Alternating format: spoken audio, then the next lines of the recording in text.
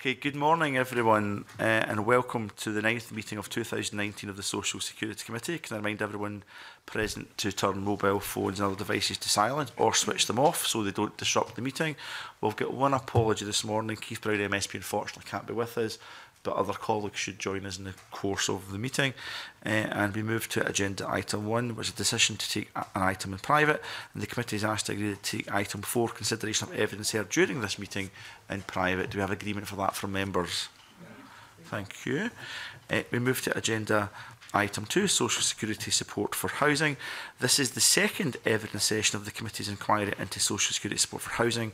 The session this week is comprised of 2 panels and will focus largely on organisations supporting tenants and those seeking accommodation. Can I therefore welcome this morning panel 1, and can I welcome Aoife Deary, Campaigns and Policy Officer, Shelter Scotland, Mike Daly, Solicitor, Advocate and Principal Solicitor, Govan Law Centre, and Ailey McIver, Volunteer, Living Rent. Thank you, the 3 of you this morning, for joining us and helping us with our inquiry. And with your permission, we'll move straight to questions, if that's all right. First question from Alison Johnson, MSP. Thank you, Convener, and good morning. I'd like to discuss the impact of changes to the local housing allowance in the first instance, if I may. Changes to the local housing allowance means that it provides much less support for housing costs than it used to. And I appreciate there are differences across the country, but in areas where rents are particularly high, such as my own region of Lothian, that can be a real issue. You know, for someone seeking to rent a 1-bedroom property in Lothian, you know, it can be the case that less than 5% in the market is accessible to them. I appreciate that that's a particularly dire situation, which doesn't apply across the country, but could you you know, just give us your views on the problems that that would cause to someone who is looking to rent using housing cost payments? I should point out that I don't always know people want to speak, so please do telegraph it, make it clear when you want in, Mr Daly. Yes, thank you, Convener. I mean, ultimately, the local housing allowance is completely inequitable. There's no doubt about it. Even when it was introduced in 2008 and it was set at the 50th percentile, that caused problems. And of course, now it's set at the 30th percentile, and the reality is it's been frozen and it's not been linked to the local market rents. So it's plain that for people, for example, in your constituency, you're looking at the discrepancy between the local housing allowance and what people will have to pay on average in terms of the rent, just between the local housing allowance as it was frozen, is about £22 a week. So immediately you start to see that the reality for people in the private rented sector that are receiving, whether it's universal credit housing costs or indeed legacy housing benefit, is that ultimately they are pushed into poverty because they are not treated. It's a discriminatory system where they're treated differently from tenants in the social rented sector, and they're having to find that extra amount of money in order to pay the rent against the reality, which is, if you look at the Lothians and you look at, for example, Greater Glasgow, the rents in the private rented sector in those areas have more than almost doubled in terms of the rate of the consumer price index since 2008. So the reality is that rents are overheated in the private rented sector, and at the same time, because of the hostile environment that's been created by the UK government, it's got tougher and tougher and tougher for tenants. Okay, thank you. Aoife, do you want to? Yes, I would just reflect everything that Mr Daly has said. In our experience, and we do, most of our experience around this has come from the Lothians area, so we do know exactly what you're speaking about. What we're really seeing is an affordability gap being created. A lot of families, particularly because it is families who are increasingly moving into the private rented sector as the private rented sector's size has grown, we're seeing that they are particularly struggling to sustain their tenancies, but also for younger people to access tenancies in the PRS just because of the limited help that LHA can now give them. Okay, thank you. Just to echo that, yes, as a union we represent any tenant, but in Edinburgh in particular a lot of our members are under 35, which means that they get the reduced shared room rate as well, which is even more of a squeeze than the reduced rate itself. And there's a massive discrepancy in what people actually get in terms of support and then what they have to pay for their rent. So just to give an example, we had a young person who was in her early 30s. She was in full-time work, but in receipt of Social Security support.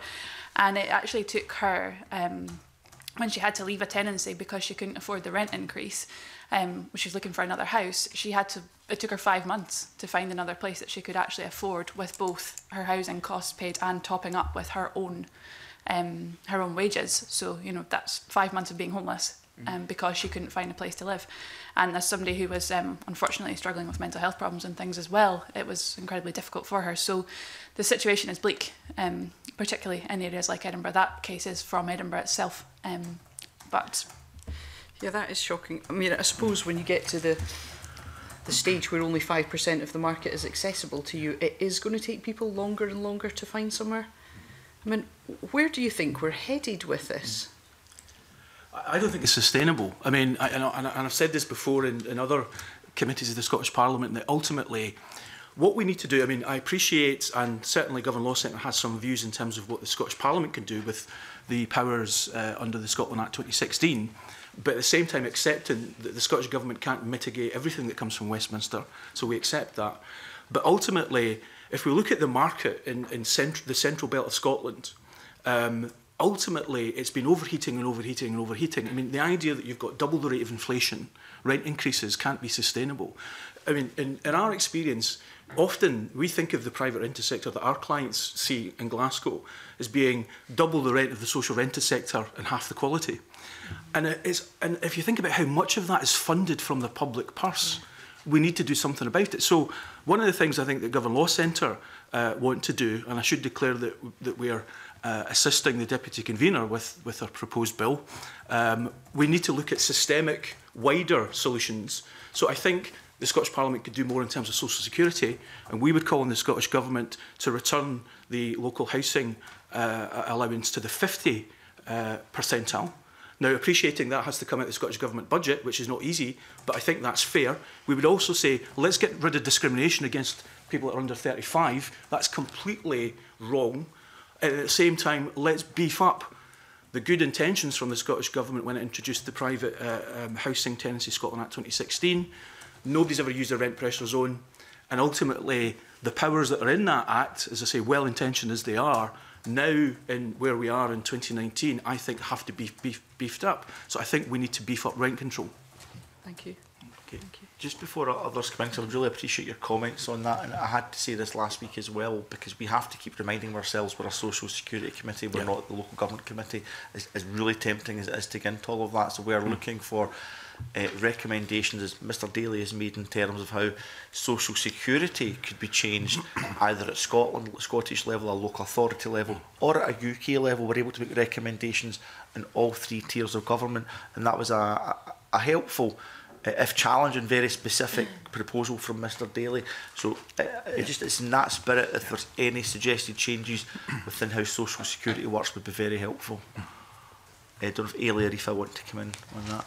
Aoife, then we'll take Ailey. Yeah. Yes, just to reflect that, in terms of social security solutions, taking away the shared room rate would be a really helpful measure to take. Really restoring LHA to where it reflects market rents as well, because as Mr Daly pointed out, over the years, effectively the link between LHA and market rates has been broken.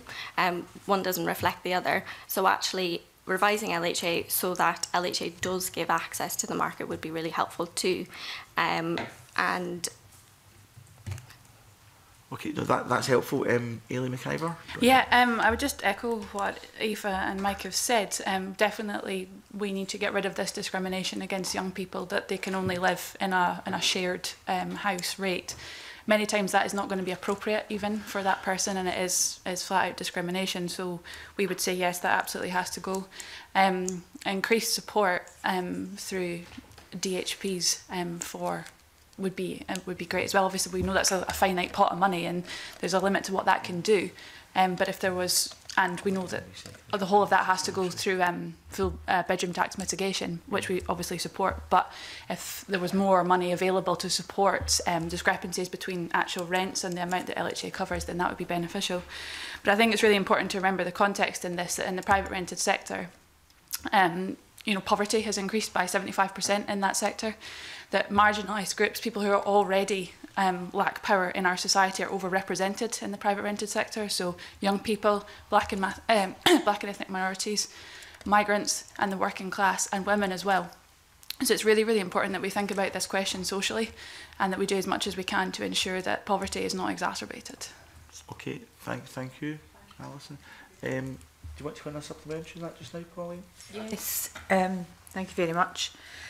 You sort of probably answered my question, but in the context that some people believe, and I just emphasise some people believe, that the new Secretary, Amber Rudd, is open to review the universal credit system. So let's just say if there was that possibility that she was open-minded, would that be your answer to the priority? Or I suppose, what's the evidence that the society is impacted on the registry of local housing allowance? Ellie, do you want to? Yeah, I guess for our members, our tenants, people repeatedly telling us that in order to make up the shortfall of their rent, as obviously a priority payment, then they're needing to reshuffle what are already very tight budgets. You know, even people who are in full-time work, it's extremely difficult to cover all expenses. So they may be foregoing other things like food or heating or anything like that. So cutting back on things just so they can make rent payments. Is it leading to homelessness? Do you have evidence of that? I see Mr Daly, a nodding head doesn't get picked up on the official report. Do you want to? Government Law Centre certainly has evidence, and I would echo what Ailey has said. I mean, the reality is that if you've got a shortfall between what you get in terms of housing costs with your actual rent, you know, and you can't get into the social rented sector. And there's lots of reasons for that we can go into if the committee wants. But so the reality is, if you want to actually have a roof over your head, you have to use whatever other income you have.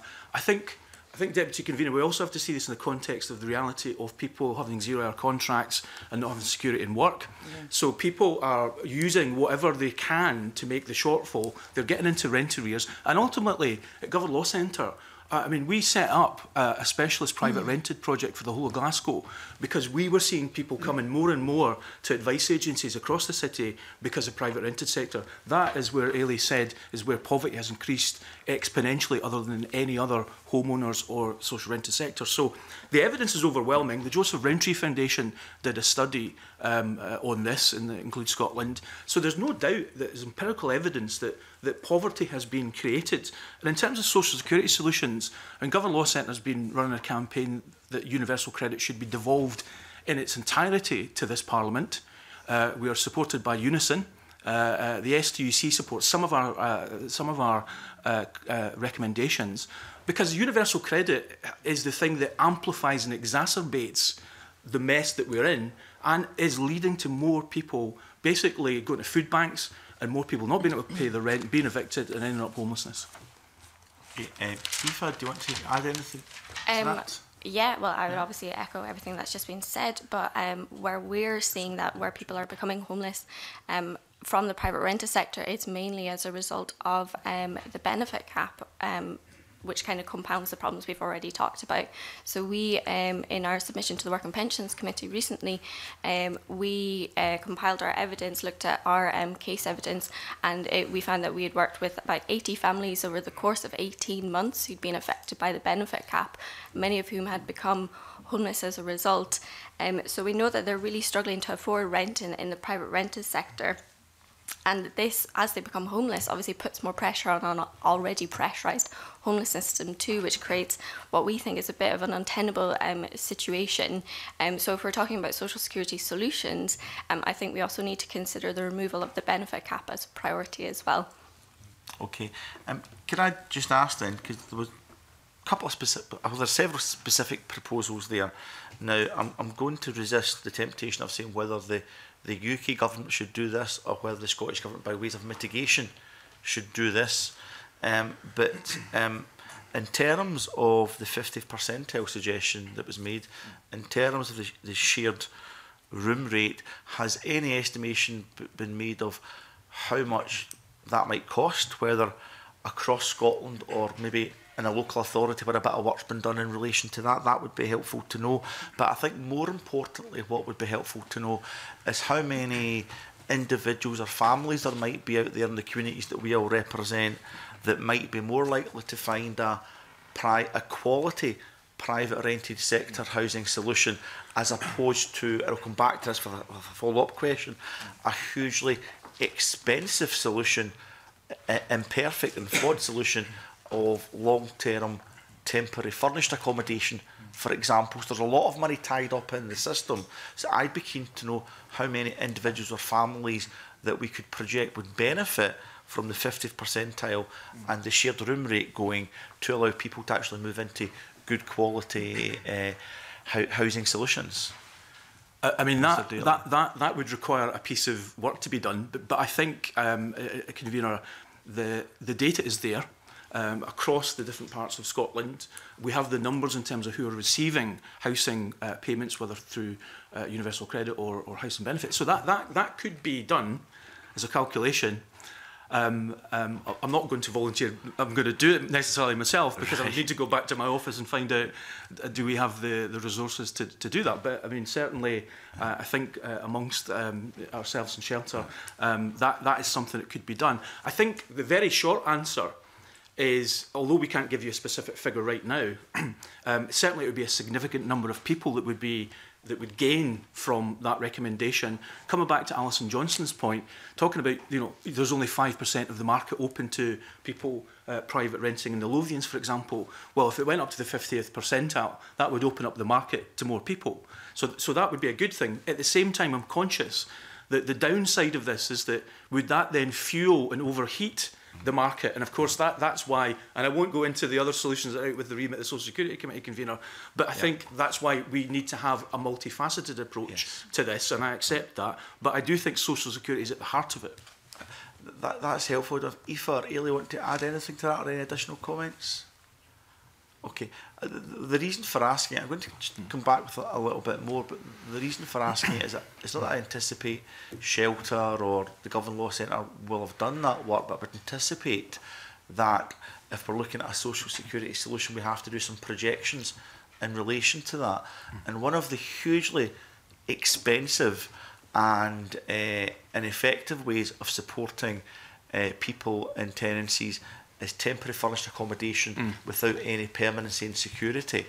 Do any of you have any comments to make about the expense of that for those that are using it, or for the public purse who are funding what is sometimes pretty poor accommodation for constituents we represent, and how that money could be better spent? Some numbers around that would be really helpful as well, whether you have them here today or could provide them. Aoife, was that something you could comment on? Yes, definitely. I don't have the exact numbers to hand, but we'll provide them to the committee at a later date. But we are aware that temporary accommodation that you're referring to in some local authorities is extremely expensive, sometimes often triple the price of what it would be as a mainstream flat. And that's really sort of a confusing and almost ridiculous situation to be in, that when a person becomes homeless and they're living in temporary accommodation, that they're paying way beyond the odds for what you rightly said is often quite poor quality accommodation as well. And it would make absolute financial sense for them to be moving in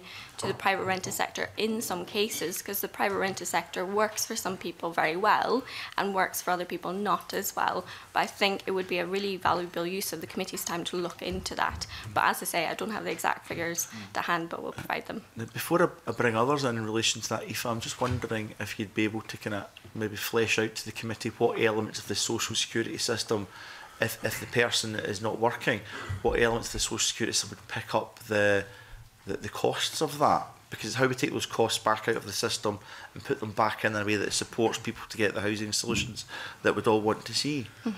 Well, if I've understood you correctly, if a person is obviously not working and they go into temporary accommodation, that cost is covered by a housing benefit. And it's not covered by universal credit housing costs yet, it's still a housing benefit. So it is a huge cost to the public purse. If the person is working, they are eligible to pay this cost themselves, and we've worked with many families who have accrued massive arrears as a result, because there's absolutely no way, as Mr. Daly put it, a lot of people are on insecure work, are in insecure work and on 0 hours contracts, and really struggle to meet this often exorbitant cost of temporary accommodation. So it's either housing benefit that pays for it, or the person is liable themselves, but either way, it's not really a sustainable way of working the temporary accommodation, if you understand what I mean. Okay, and yes, that makes sense. And anecdotal information from any politician should always be taken with a little pinch of salt, but anecdotally from my constituency casework, I know families who are homeless and stay in pretty overcrowded situations with families or friends as sofa surfers, because quite frankly they're in work and they just can't afford the eye-watering costs of temporary furnished accommodation and the cost to put their furniture in storage with the local authority contractor that does that. So they'll go to some kind of store somewhere, they'll put their own furniture in storage at the cheapest possible cost, and they'll sleep at the sofa and on camp beds in family and friends' houses. And they're maybe under the radar. So that's anecdotally from me, but it's not anecdotal if our witness here today think that's an increasingly common event or occurrence.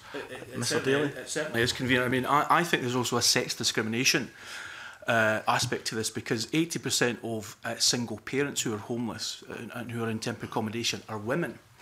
I've got clients who are women with kids who want to get back to work and have went back to work part-time and full-time, and they can't afford to stay in their temporary accommodation. So one client, for example, when I'm in the process of raising judicial review proceedings against a local authority in this case, who's been sued for £14,000 of back rent, and they've tried to make good of their life, they've tried to get into work, but they're stuck in this 4 years in a temporary accommodation flat as a homeless person. So there's a gender issue to this, but I would also say there's an even equally massive scandal.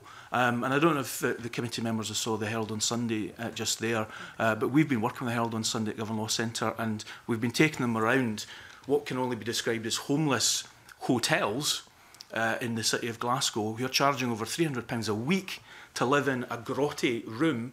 And we've got clients that have lived in those rooms, those temporary accommodations, for over 10 years. It's an absolute scandal, because that money is public money. And so what we did was, and don't get me wrong, the Scottish Parliament's done some wonderful things in terms of homelessness, and I won't stray off into this, but what it's done is lots and lots of really innovative things. But we're then faced with the reality of the austerity agenda from the UK government, and then we discover that street homelessness rises, and so we got rid of the hostels in Scotland, rightly so. And what we've done is we've actually recreated the hostels under the guise of hotels that are privately owned, ripping people off, ripping the public purse off, and people are getting misery out of it. Okay, Aileen McIver, I'm conscious you've not had the opportunity to respond to this line of questioning, and Aoife, I'll take you back in a second. Aileen, do you want to add anything? Yeah, just to kind of echo a few things that have been said, I guess. As I said before, the tenants that we've supported tend to be younger people, they tend to be single, and also a lot of them are in work. And we have not supported that many who have been through the homeless system, but those that have, a number of them have told us that they've ended up sofa surfing or, staying in whatever types of precarious accommodation with friends or family, simply because of the question of affordability. They're in work, so they're not eligible for to have those costs paid in temporary accommodation. So it has been their only option to do that. Okay, thank you. And Aoife Deary? Just really briefly, I just wanted to point out there are also other hidden costs as well, whether the person accesses temporary accommodation or not, and especially if they access temporary accommodation, which we know, especially for families, they're put often far out with their support networks, outside the children's education networks, so they're incurring extra costs around transport particularly. And you've touched upon sort of the quality of some accommodation types that are provided, and these accommodations often lack many facilities, and we've worked with many families who haven't had the ability to cook fresh meals, for example, aren't able to store food, and are having to rely on very expensive sort of takeaway food, which isn't sustainable for them. Okay, thank you. Just a check to my colleagues. Mr. Allen, I'll take you in shortly, but Michelle Ballantyne's been very patient for a couple of supplementaries on this theme. Michelle. Thank you. Yes, you've covered some of it. Can I ask you, when we're talking about this sort of temporary accommodation, particularly these kind of hotels as you describe them, who is actually commissioning them? Who is actually, you know, driving it, if you like, and controlling it? Because somebody somewhere is making the decision to use this facility for people. Well, as local authorities, and I mean, I could talk obviously from the Glasgow experience, because that's although we do various things all across Scotland, that is our one of our core areas. The part of the problem with Glasgow's situation, it's a stock transfer council. You know, so from 2003, all of its 80,000 houses went into the rented, the social rented in terms of housing associations. So the council then had to get back some accommodation. So actually Glasgow City Council then became a landlord again, and it has got some properties which it basically uses for families.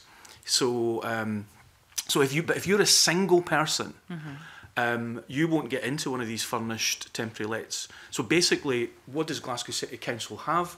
Well, it doesn't have anything. So ultimately, it uses the private sector, which is these hotels. Oops. And in terms of these hotels, the big problem with them is they're not actually really regulated by anybody, because they don't provide support, so they're not regulated by the Care Commission. I think it's a lacuna in the law. I think they've slipped through a gap and are basically milking the public purse. So the housing unit of the local authority is doing the deal with these hotels. I mean, as a commissioner of something like that, and somebody is paying it, surely they should be doing something around conditions, rent, in terms of the offer or agreement that they're making with them. Are they just not bothering, or is it just that the whole of the market has ganged up on them? You know, what's actually going on there? Because it seems to me that somebody somewhere is not actually gripping it. Oh, I mean, I wouldn't say Glasgow City Council is not bothering, because I mean, obviously, you've got professional, council officers that want to do the very best and help people. But the reality is, when you've got an increase in demand. And that's what's happened in Scotland. We have had an increase in demand. You know, people, if you think about how we reduced homelessness, and we did, the Scottish Parliament did a lot to reduce, for example, rough sleeping, and did a lot of good things. And that happened, let's say, with the 2003 Homelessness Etc. Scotland Act, and lots of good things, abolishing priority need, and so on and so forth. Then we get the austerity agenda. Now, that's a political choice from Westminster from 2010. We then get the series of welfare reforms. And what then ultimately, and also the fact that we count people as having the lowest employment ever, but the reality is if you do 1 hour a week, you're counted as employed. So what we've created is a system where there's insecurity for people to work, there's disincentives for people to work, and we have an increase in the demand in Glasgow, because Glasgow basically takes on all of the demand, the biggest demand in Scotland from all the surrounding local authority areas. So I think we need to, and I would say this obviously, been from there, but I think we need to that Glasgow needs to be given, the ample support and backing, because we're basically carrying the biggest burden. Can I ask just one little one then, and then I'll move back in? Of course you are, but I know Aoife Deary had a comment to make in relation to your question. Sorry, just to supplement that about who's sort of commissioning hotels and unsuitable type of accommodation. Mr. Daly is obviously speaking from a Glasgow perspective, and most of our experience comes from an Edinburgh perspective. And our belief is that the reason that these unsuitable accommodations are procured by the council is because there's a massive pressure on the system, and it's not really through choice. And we know through Edinburgh Council setting up their homeless task force that there is a real desire to be reducing this type of unsuitable accommodation, but it's just because of the pressure they're under. So what's key here is preventing homelessness from happening in the first place, relieving pressure on temporary accommodation, and that's where social security comes into this, and it's absolutely crucial. Okay, my last wee question is, you said earlier about devolving everything to Scotland. Now, one of the things we know is that what's devolved so far is quite steady in its economic management. What you're asking for is a completely different scenario, particularly in terms of economic shock. So have you given any consideration to that? What do you think the impact would be? Because obviously on transfer, the block grant is adjusted accordingly, but then the economic shock would sit with the Scottish Parliament. Well, I think the reason that Governor Law Centre came to the conclusion that the universal credit, and I would be all for actually all social security being devolved to Scotland, is because universal credit was a good idea. The problem is in the execution and delivery.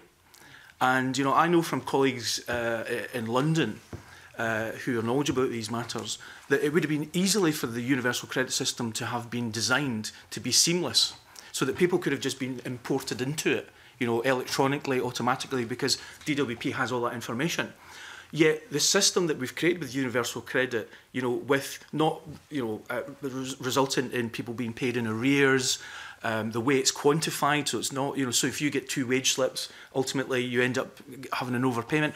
The fact you can have up to 40% deducted from universal credit and be pushed way below the breadline.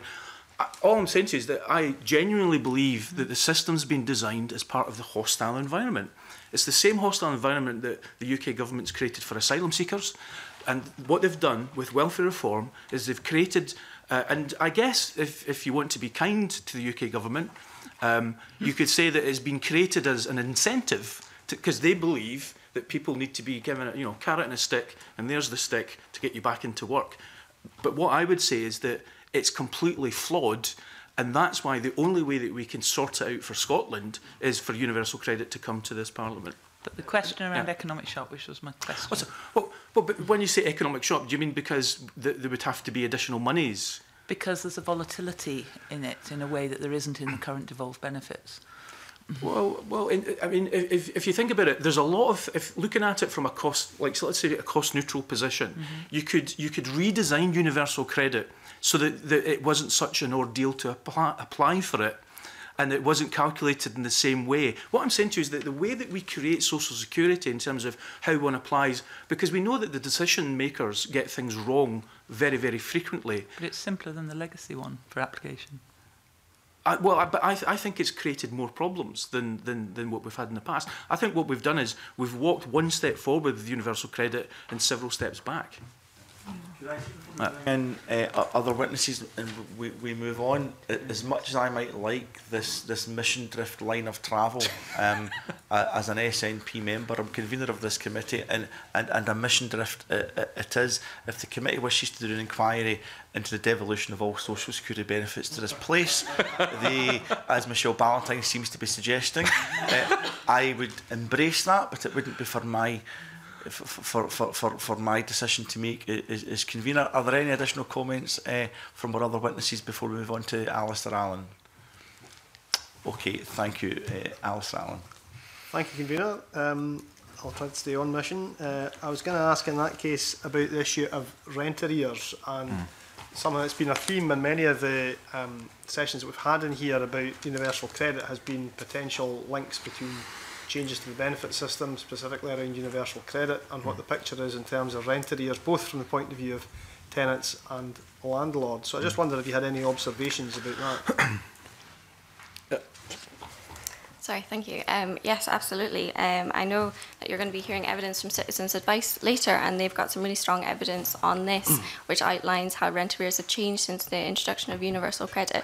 But it is absolutely our experience that universal credit has led to the creation of greater rent arrears for tenants. The 5-week wait automatically puts tenants, both private rented sector and social rented sector, of course, into arrears. And what from our experience is that it's very difficult for tenants to then get out of these arrears, and particularly for tenants in the private rented sector. The private rented sector charges rent in advance as normal, and the benefit system has gives the money in arrears. So there's that gap, and it's just extremely difficult, and it puts tenants in the PRS particularly in a very precarious situation. What would be interesting perhaps for the committee to look into is where private rented sector tenants have gone into arrears which have resulted in eviction. There is a ground, or a mandatory ground, for eviction in the new PRT, which means that if a private rented tenant is in arrears of a month's worth for 3 consecutive months, that's a mandatory ground for eviction. But with the way universal credit is designed, it's very likely that PRS tenants are always going to be in arrears and will always be at risk and kind of at the mercy of their landlord not to pursue eviction. Yeah, I would completely agree with all that's been said. I think when this Parliament was looking at the Private Housing Tenancies Scotland bill, as it was then, we weren't particularly focused on universal credit, and the fact that that ground that's in the 2016 Act, as has been noted, is just all you have to have is 1 month rent arrears over 3 consecutive months. And because universal credit, and we've certainly got case study examples from Government Law Centre where there has been much longer the delays, way longer than 5 weeks, people are going to be pushed into that. Now, the Scottish Government obviously has done good things in terms of Scots choices. So, you know, there's been powers that have been used so that people can opt for the rent to be paid directly to the private landlord. But even then, there's examples where there's still delays because the system has become much more bureaucratic. And it's not in the control as I suppose it used to be in terms of local government. So all of that results in a greater propensity towards eviction, and ultimately the first tier tribunal has got a fairly low bar to overcome to decide that actually they have to grant a decree. So I think we need to revise that aspect of the 2016 Act unless we're able to fix universal credit. Add anything? Yeah, just to come in on that, I guess, in terms of that 5-week wait, you know, we can see absolutely no logic in it, and it does serve really to put tenants, in particular in the private rented sector, into debt. How you're able to manage without money for that amount of time, whether you were, if you went that amount of time without a wage, then that would be incredibly difficult for anyone. So I don't know how it's supposed to be that you're meant to manage on that. And there's all this talk about, run-ons of housing benefit. Yeah, that's fine if you're transferring over from housing benefit, but if you're a new claimant, if you're brand new to the social security system, you've not got a claim before, then you don't get that run-on. You've got at least 5 weeks, if not longer. And yes, you can get an advance, but you've got to repay that. And that is going to be through deductions to future payments. So you're always going to be in this system of precarity. And we do feel that, that system has been set up to put tenants into debt, to transfer debt to tenants. And that's not just about, that debt doesn't just affect, us through the possibility of eviction per se, but also about how we experience homes. You can't heat them properly, you can't escape from them because you've got no disposable income to go and do anything else. You might be afraid of losing them. You can never really call it your own. So it's a much wider social question as well, and one that we think is really serious. And it's against the grain of what social security should be. Okay, thank you. Yeah. You've anticipated my next question, which was whether you felt the system of advances worked, and I was keen to hear whether others on the panel had views about that as well. Obviously, we've anecdotally heard much the same evidence as you have about how the system of advances don't work for the reasons you've given, but I just was curious to find if there's any evidence around that. Unfortunately, our evidence is anecdotal as well, but the DWP should be able to provide evidence on how often advance payments are provided and how often they're taken up, to give more sort of substantial evidence to it. But our experience is that advance payments, there's quite low awareness of them, and we know that job coaches don't have that long with individuals when they're making a claim to explain advance payments, how to access them, and the sort of process around it. We find people who do access advance payments are extremely worried about paying them back. I think Mr. Daly referred to them being paid back at 40%. I think it's been reduced to 30%, but that's still an extremely high percentage of somebody's other income, which is often quite low. So that is quite a lot for a person to take on. And lastly, we find where people are accessing advance payments is because they have other priority debts that they want to pay as well, that they're bringing on with them, so that they will prioritise them too. So if they access an advance payment, and this is anecdotal from landlords as well, that the landlords may not necessarily see the rent they're due that month because the tenant has other debts to pay and have used the advance payment to do that. Any additional comments on that? Alistair? Finally, Convener, you mentioned earlier on the CAB and their proposals. We'll be hearing from the CAB later on, but I just wondered how you felt that would work, given what they propose as an alternative system, whether you had any views on how that might work, the idea of assistance without it being repayable. We would certainly support it. As I said before, we cannot find any logic in making tenants wait 5 weeks at least, if not longer, due to other administrative delays. And whether it transpires that maybe your entitlement might change, whatever after that, but we just feel it is completely against the grain of what social security should be. And if, you know, the Scottish Government does have the power to introduce something like that, which I believe that it does through top-up powers, we would certainly support the idea of a non-refundable assessment payment. I mean, Government Law Centre certainly would say that that is a very sensible idea, because if you were to do a cost-benefit analysis, although you know, if it's a one-off payment, it's going to result in somebody not, for example, being taken to the First Tier Tribunal for eviction. And if you think about the cost to the public in somebody ultimately being made homeless, which ultimately, I mean, there's empirical evidence that shows it can be anything from £20,000 to £30,000 in terms of the different services that people have to access in terms of homelessness. It would make sense as a prevention to have that. But I think the ultimate solution, as I say, I mean, the point about it being sustainable is, I mean, in some respects, what that solution is doing is putting a sticky plaster on a gaping wound. And presumably on that...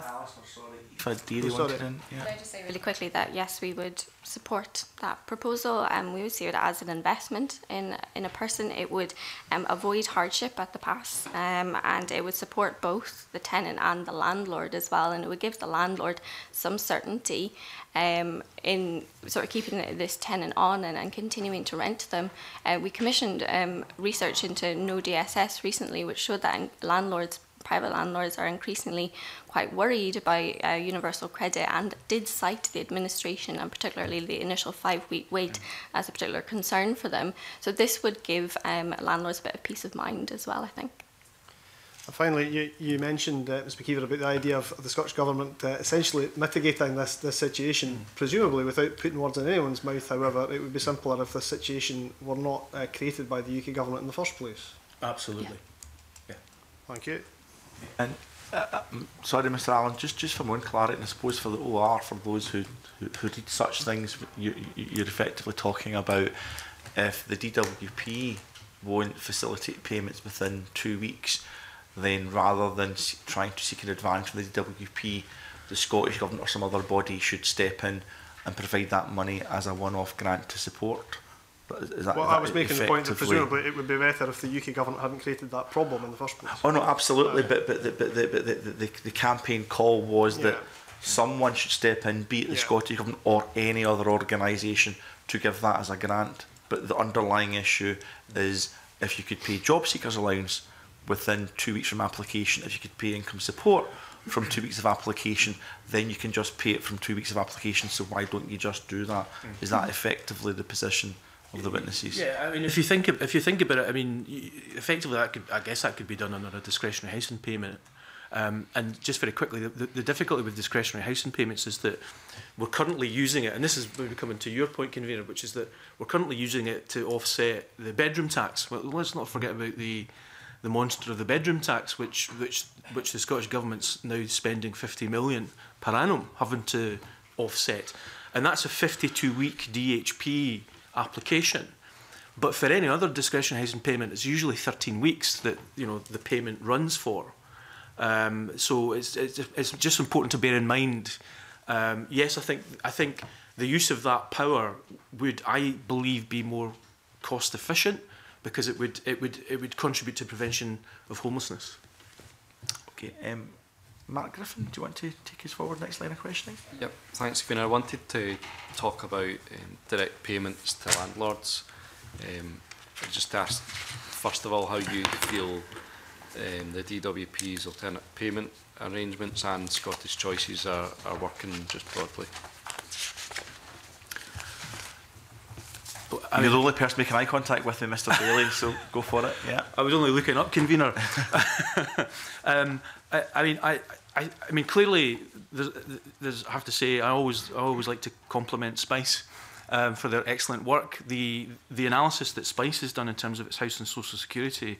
So in terms of the actual data that's there, what I think is interesting is the relatively low take-up of alternative payment arrangements and the Scottish Government Scottish Choices.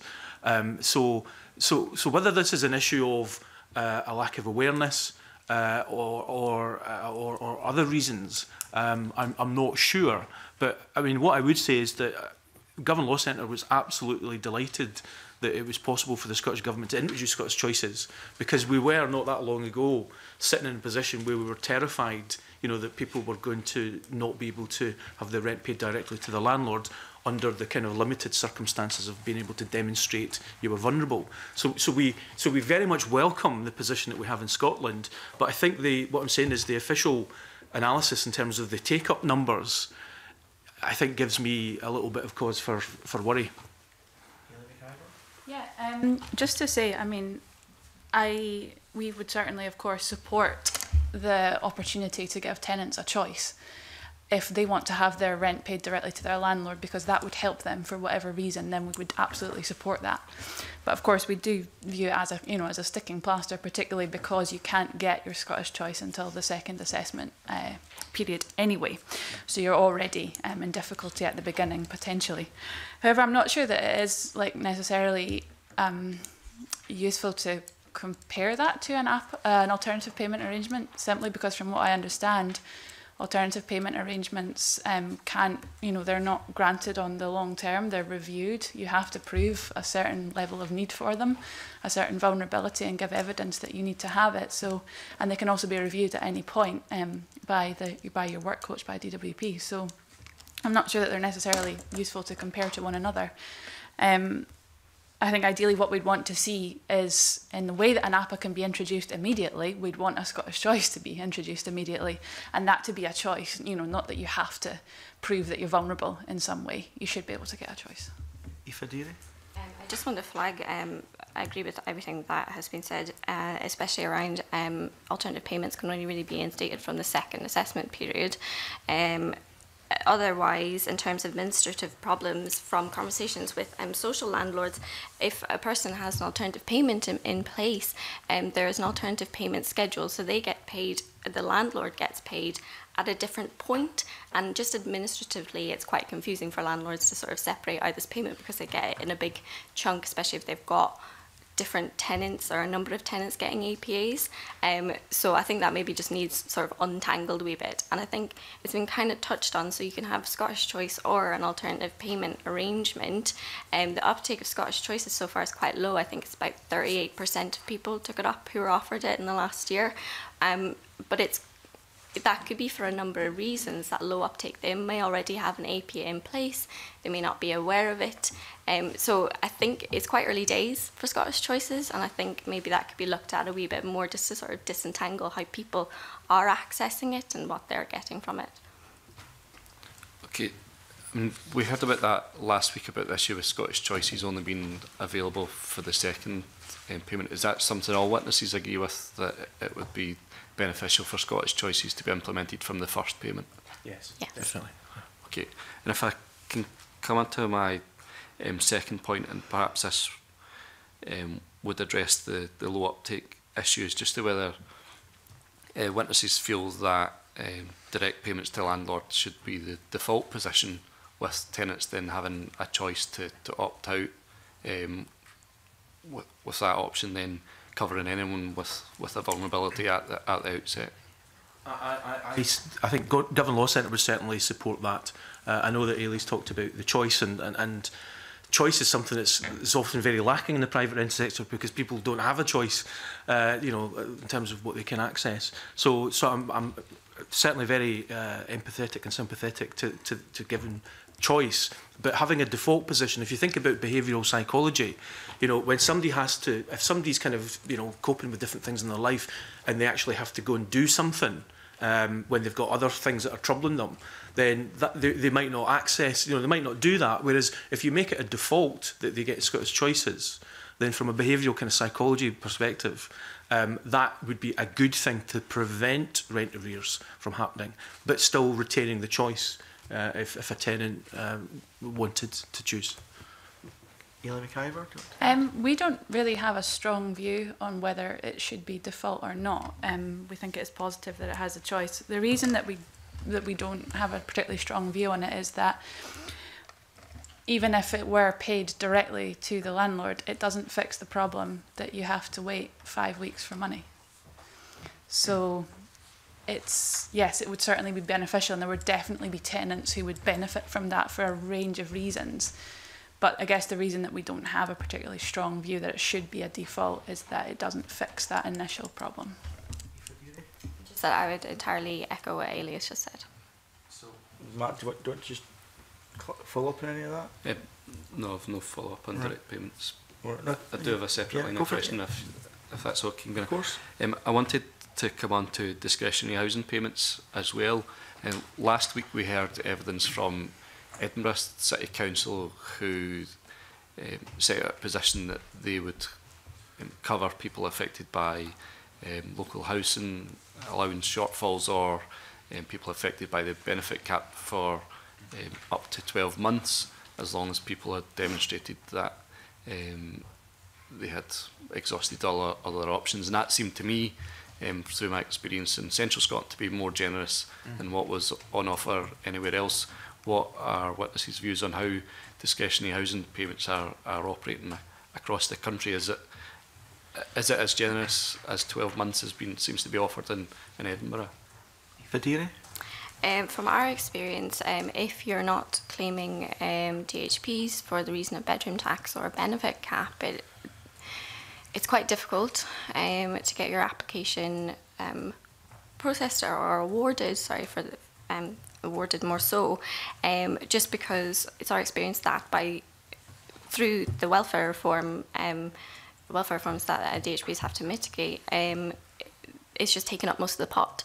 I was interested to actually hear that Edinburgh are sort of committing to dealing with LHA shortfall, because that's just not our experience. And we also have problems getting applications in for people who are affected by the benefit cap as well, and their awards getting sort of tapered off, and that leading to homelessness too. So definitely it's our experience that it's not the case, Edinburgh and otherwise, that people who are facing LHA shortfall, that their needs are being met by DHP.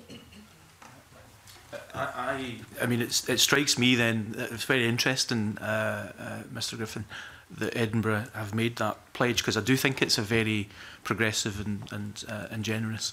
And it also comes back to the convenience point, which is that clearly then Edinburgh must have the data in terms of what that costs, which kind of would be very helpful in the journey at looking at moving the 30th percentile to the 50th percentile as a sort of Scotland-wide concept. Our experience in Glasgow is that for non-bedroom tax DHP, it's a process that you have to repeat. You know, so it's generally 13 weeks that it's applied for in Glasgow, and I do think it's a very strained budget. You know, because let's remember that DHP was designed to cover a wide range of possibilities where people get into difficulties, and indeed in the social rented sector as well. So you know, it's a budget that if you said the solution to the local housing allowance is for every one of the 32 councils in Scotland to use their DHP budget to offset it, I just don't think that would work in terms of the ability for all local authorities to do that. Just to kind of echo that, I guess it's certainly it's great that Edinburgh City Council are able to give up to 12 months to address that shortfall in rent, and it's really good to know that now that we could direct tenants to that. But just to echo what Mike said, from what we've heard from our colleagues in our Glasgow branch, you know, the amount of time that you can get a DHP for tends to be much shorter than that, and that's actually the first that I've heard about the Edinburgh rate. Certainly none of the tenants that we've supported that have got DHPs for that particular purpose have ever said that they've got it on that long term, but that might just be because it's something new. Okay. Just now local authorities are relying on guidance from the DWP on administrating their DHP budget. The Scottish Government now has power through the Social Security Scotland Act to issue guidance. Do you think that's something that the Scottish Government should look to do fairly soon to iron out some of those anomalies across all local authorities? I would say that would make sense to do that, but I think it's still going to bring us back to the problem which this Parliament discusses on a frequent basis, which is not every local authority being in a position, you know, to have the funds to do that. And if you look at a council like Glasgow, you know, we've got about £500 million to sort out in terms of the equal pay deal for women workers. So I just think, yes, the guidance would be helpful, but whether it materialises into action consistently across Scotland, I have to say, I don't think it would, but I would certainly welcome the guidance from the Scottish Government. Aoife Deary? I would also suggest that DHBs could be reviewed more in their fullness. I think DHBs, discretionary, local authorities have the ability, quite rightly so, to operate them in varying ways depending on their local context. But the fact that every local authority has to fully mitigate bedroom tax, which of course we completely support, I would just raise the question of whether DHB is the best mechanism to be doing this, or whether it would be more useful for DHB to be moved out, bedroom tax to be moved out of the DHB system. So DHB could kind of deal with the problems it was meant to deal with in the first place. But I also echo the point that while guidance would be useful, I think it's a question of resources as well. Ailey McIver? Just to echo that, yeah, it does seem like guidance would be useful, but how that would span out in practice, I'm not sure. Thank you, Camille. Can I just check with Aoife Deary, when you said about bedroom tax being moved out of DHB budgets, is that effectively a way of saying however much that costs would still stay within DHB budgets, and that money would then be spent elsewhere? So was it actually a call for additional funds? Not necessarily additional funds, but really to look at it and to understand whether bedroom tax is best dealt with by DHB, right, or whether there's another method to sort of stop the bedroom tax at source, or whether just to sort of review the options around it. All right, okay, that's helpful. Michelle Ballantyne, do you want to come in on that? I just wanted to pick up on that slightly. Can you clarify for me then your understanding of the way in which DHP is administered? Because in reality, when you talk about mitigating bedroom tax, in reality DHP is a means-tested award. So it's not about necessarily directly mitigating bedroom tax. It's about actually saying, do you need the money? What's your circumstances? And we award it. So when you say take it out and deal with it elsewhere, are you saying there are people in need for one reason and people in need for another reason, they should be looked at differently? Because surely it's the same thing in reality when you're talking about a means-tested need. So my issue with bedroom tax being dealt with under DHP is that it's no longer a discretionary choice of the local authority to give it for that reason. We believe that bedroom tax should absolutely be dealt with, and people should not have to deal with that themselves, but it's no longer discretionary, I think. But it still means tested. Most local authorities, you apply and you have to submit your income and expenditure, and you get the money if the need is there. Mm-hmm. So that's why I'm asking for clarification. I think that's really helpful. I think it's really helpful, Michelle Ballantyne. But I'm just wondering, if someone was to qualify to have their bedroom tax mitigated, the gap between the means tested award that's already been applied and the gap to the rent, has means testing not already been applied before you then use DHP to mitigate the bedroom tax? That'd be really helpful clarity. Aoife Deary, I don't know if you want to. I see what you're kind of saying, but I think it's slightly separate to the point I was making. Could I come back to you on that question? Would that be okay? Yeah, because I think the issue here is are you suggesting that everybody who has bedroom tax applied should get the money regardless of need? Because my understanding is that at the moment it's done through a means-tested basis on DHB. And if you separate it out, how would you manage that? So that's these. You can speak for yourself, Ms. Deary, but I think you were making a very separate point, which you might just want to say again so it's not lost during this exchange. Just articulate again the reason why you would like the bedroom tax funds not to sit within DHP. Then I think Mr. Daly might want to make an additional comment. Well, I'd definitely like to come back to you on that point. But just to reiterate what you've asked me to reiterate, is that it could be an option to look at, because it's not discretionary because of the commitment that the Scottish Government has made. Local authorities have to mitigate the bedroom tax, and therefore it's no longer a discretionary choice. So maybe there is a better mechanism by which that could be by which people could be helped. if they're affected by the bedroom tax. Does that? I understand the point you're making. Fine. Do you want to add anything in relation to the means tested aspect before I bring in other witnesses? No, I'll come back to you on that. All right, That's fine, okay. thanks, Ethan. Mr. Daly, did you want to come in? Just very briefly, Convener, just to say that I think we've ended up with bedroom tax coming out of DHP for a kind of historical reason, which is that housing benefits reserved. So when the bedroom tax was introduced some years ago, that was the route for the Scottish Government to offset it by the 50 million. The money originally came. And obviously we now have the Scotland Act 2016 and we've got additional powers.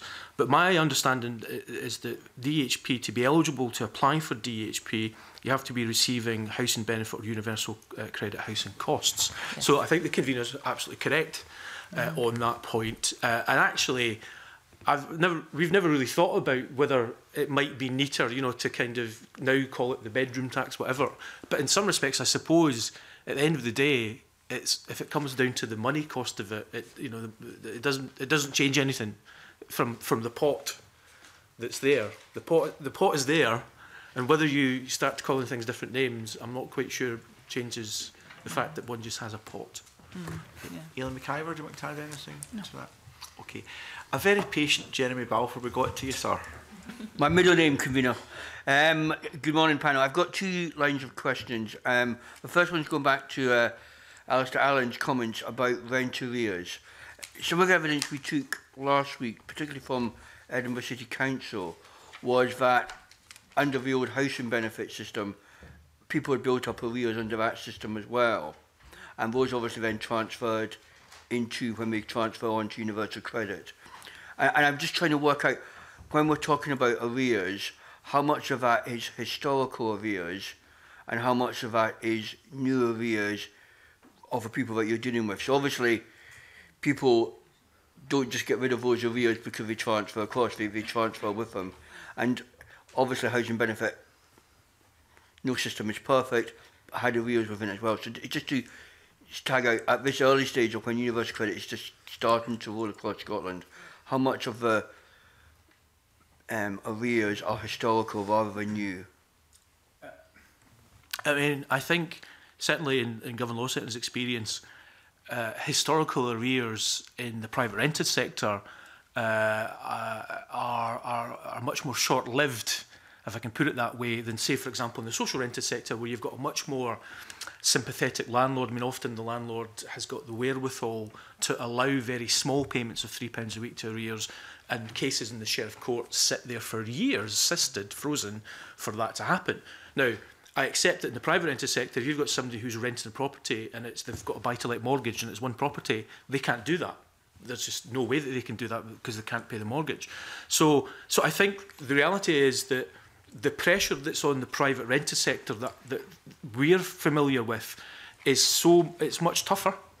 So we're not laying that at the door of private landlords. It's just that the economics is completely different, which is why I'm saying that the historical arrears aren't historical for very long, because you get evicted.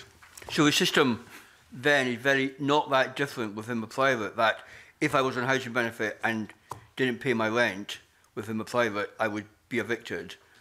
And the same is true really with universal credit as well. If I don't pay my rent, the land. So there's not a difference in regard to the policy. But as you say, you know, if you've got a mortgage to pay, you've got to pay that mortgage. Yeah. So within the private sector, there's not much difference then between the two systems, because if you don't pay your rent, the landlord is likely to evict you. Well, that's absolutely correct, Mr. Balfour, other than the point which my colleagues have made, which is the problem is that matters are exacerbated in terms of the universal credit, in terms of the administration and the delays and all the problems that we've talked about. And given that when you look at what we did with the 2016 Private Housing and Tenancy Scotland Act, the eviction ground. So unless you, and don't get me wrong, you will. I mean, we've got experiences of private landlords who are very sympathetic and will not just jump with 1 month's rent over 3 consecutive months to eviction. They've maybe known their tenant for a long time and so on and so forth. But then we've got other examples where the landlord's under pressure and they can't sit around waiting for, you know. So universal credit is, just from the administration of it, that is what's exacerbating the position in terms of more likelihood of eviction and homelessness. Yeah, just to say, I don't have concrete data on this, but I would imagine that in terms of historical and new arrears, it's probably a bit of both. You know, let's not argue, let's not ignore the fact that rents in the private sector are extortionate. So it's not an unlikely situation where people might face that gap previously under housing benefit that they would have built up arrears as well. But I would echo what Mike Daly has said, you know, that situation is compounded whether people have brought those arrears over into universal credit or whether they've developed them as a result of universal credit. But the fact is, you know, you've got to wait for that money. So that is already going to put you into a precarious situation. That might compound previous arrears, or it might be brand new arrears for you. It could be either, and I don't think we've got, you know, sort of data to say otherwise. Can I just clarify this?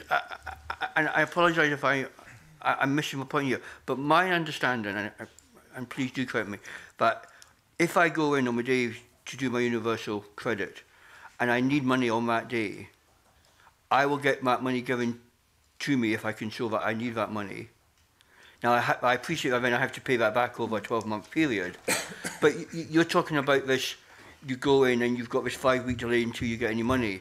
But my understanding is, and if it's not working in practice, I'd be interested to know why it's not working in practice, is that if I go in and make that claim, that I don't have to wait that 5-week period, that I get a loan, if you want to use that word, but I get the loan to pay that. Is that not the situation?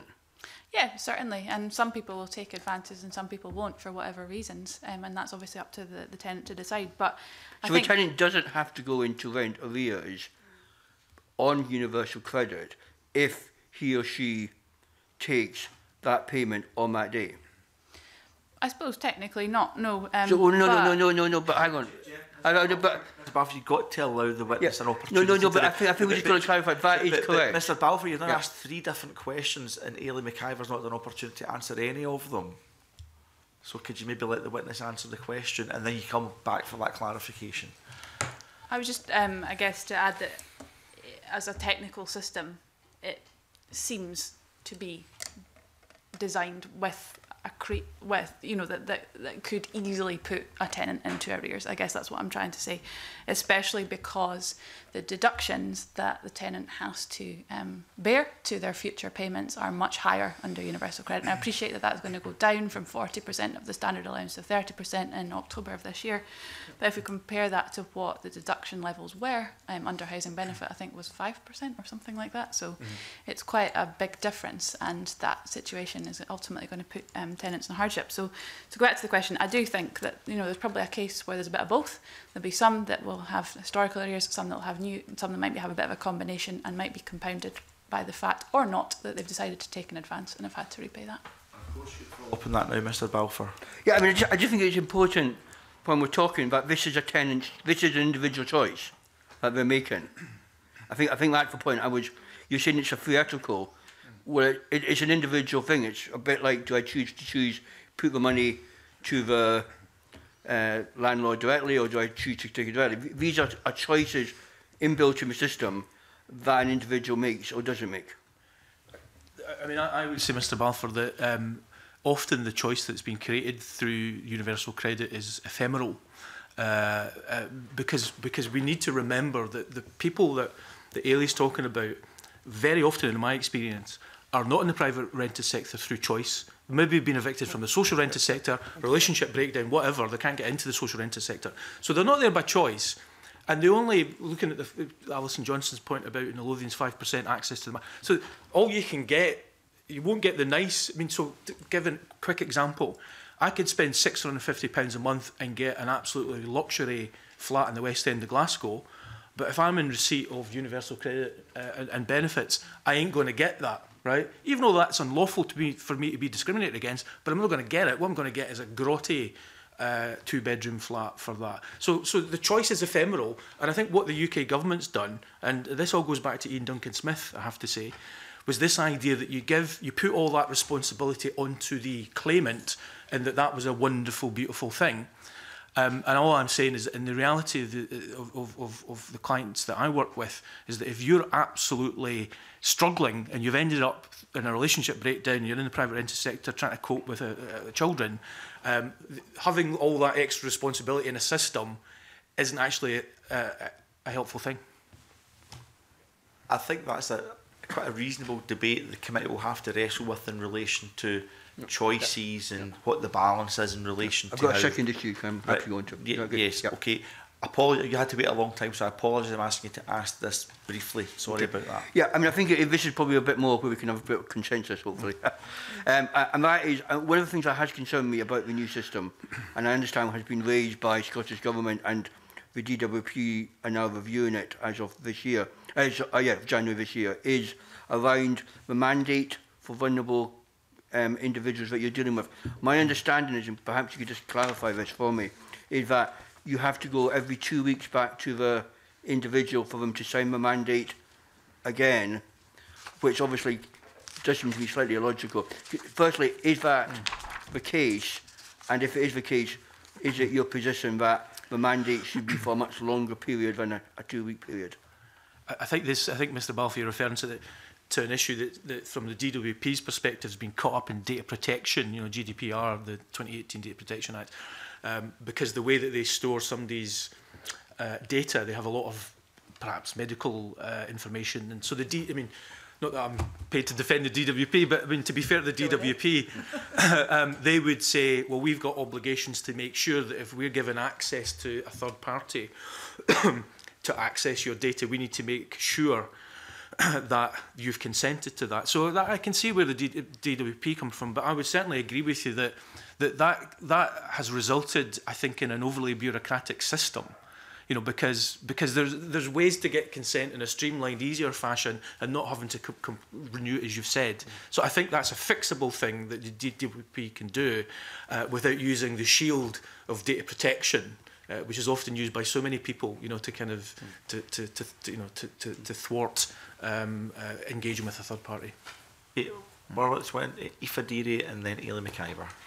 Just really briefly, Mr. Daly has summed it up really well, but the only concern we would have with that, obviously there's quite rightly data protection, there's quite sensitive information going on there, but where we'd be concerned and where we have experiences where this difficulty in getting this consent has led to delays and issues with the person's claim, and therefore putting them into a bit of difficulty.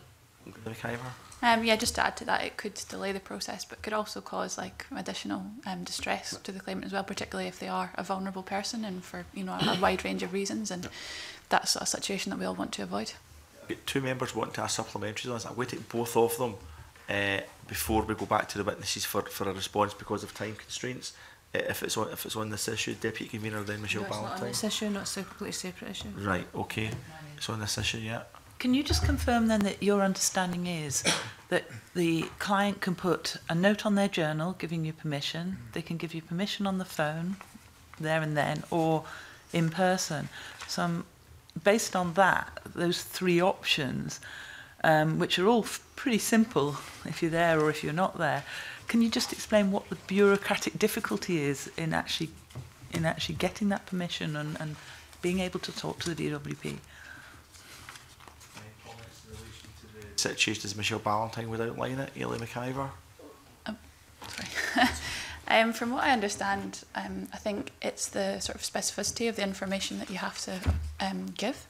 So the claimant would have to explain what exactly they want to, the information exactly that has to be disclosed, for what purposes, and it's issue specific. So each issue that you need to have dealt with, for example, needs a separate line of explicit consent, if you like.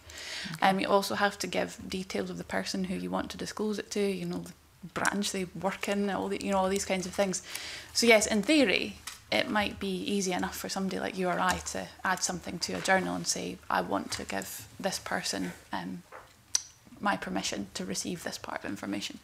But I think particularly if an issue is complex, if it comprises lots of different arms and legs, which quite often issues do, they start growing arms and legs once you start opening them up. That can be very difficult and time constraints for the claimant, and also quite distressing for them as well, particularly if they are struggling for whatever reason to access their online journal, if it's difficult for them to make phone calls for any reason, or even going to the job centre to give that permission. If you've got to do that every time, that's quite a big ask of somebody. Okay. Did you want to add anything? No, I mean, it was just the point, which is that, I mean, and I think this has been given in evidence, and I'm looking at the analysis of the written evidence that has been submitted to the committee on this, is that the overall picture is that communication with the DWP on these issues is poor. So again, it's one of these kind of operational realities, is that what we've done is we've created, as Mr. Balfour says, a system that actually impedes what's in the interests of the landlords and what's in the interests of the claimant, and that is something that I think is easily fixable for the DWP to get its systems sorted.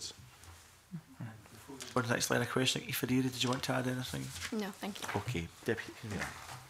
Thank you very much. I'm interested in the question of how single people might be affected by social security and housing. I've always suspected that single males in particular might be a high profile group. Just any information you could offer the committee on that would be really useful. Anyone want to look at that, Aileen McIver? Well, just to come back on, I suppose, the gendered aspect of that. Women are disproportionately, single women are disproportionately represented in the private rented sector, and also because of the gender pay gap, the problem of the gap between LHA rates and actual rents is compounded for women. Yeah, thank you. Ifadiri? On a sort of related point, we have experience of working with separated parents who are single by themselves, who have shared custody of children. But if it's a single male, for example, who's under 35, he only gets the shared room rate. If he isn't receiving the child benefit, he isn't the recipient of child benefit, he will only get shared room rate, despite the fact that he will probably have obligations and want to have children around for overnight visits. So we know of this particularly in temporary accommodation. Single men, we've talked about this before, can't really access temporary furnished flats, are in B&B and hostels most of the time, which without a visiting policy. But when they do have a flat by themselves, they can only access the shared room rate, which makes it difficult for them to procure the space needed to facilitate children visiting. Okay, Mr. Daly, I feel it's saying to you, only add something if you feel you really need to, but I suspect I know the answer to that. No, I'm very happy with what my colleagues have contributed. All right, it's only because of time. Straight to Deputy Convener, do you want to follow up on any of that? No, I think that's an interesting answer. I think I acknowledge that there's a gender dimension depending on the issue which affects women, but I suspect there's much deeper issues as well affecting single men, and I think it's interesting what you said there about separated parents, and perhaps an issue for another day. I presume the courts might take a view on access to children if that accommodation is not suitable for children. Thank you very much. Actually, thank you for raising that, Pauline, because I've certainly constituency cases where there's certainly issues in accessing suitably sized or affordable accommodation for fathers who want to have that positive relationship with ex-partner and the children, unless they enter a legal co-parenting arrangement. That's not always reflected, and that's not always the wishes of them. So that's a really important point to raise. Time is upon us. There were two other themes I know we wanted to discuss, so I'm just going to put it on the record. Perhaps you could drop the committee a note in relation to some thoughts on it. Perhaps the next panel could pick up on this, but there were certainly issues around how we better use the social security system to promote the private land rented sector to take on more responsibilities in partnership with them, the good providers in the private rented sector, so a better long-term use of the social security system. Because one of the things the private rented sector says is they're up for it if they get that long-term commitment and secure financial support. That would be really interesting to know. And I know Michelle Ballantyne and myself have previously discussed the idea of tenancy deposit schemes at a local authority area. Certainly my experience in Glasgow is they can do some quite good work. I think it's why people that operates it in Glasgow, but actually the funds they have at their disposal actually discounts the vast majority of private rented accommodation. So it's actually who would fund tenancy deposit schemes. Can we think more imaginatively about how the social security system could work to fund some of that be that local authorities, the Scottish Government, or indeed the UK Government. So just thinking innovatively about what more we could do, and we'd certainly had an interest in tenancy deposit schemes relating to the private rented sector. I hope that reflects some of the discussions we were having, Michelle, before the meeting started. Just wanted to get that on the record. Thank you, all three of our witnesses this morning. Please follow the inquiry. If there's any additional information above that, again, you want to send us, please don't hesitate to get in contact, and we will suspend briefly until we get our next panel in place. Thank you. Thank you. Cheers.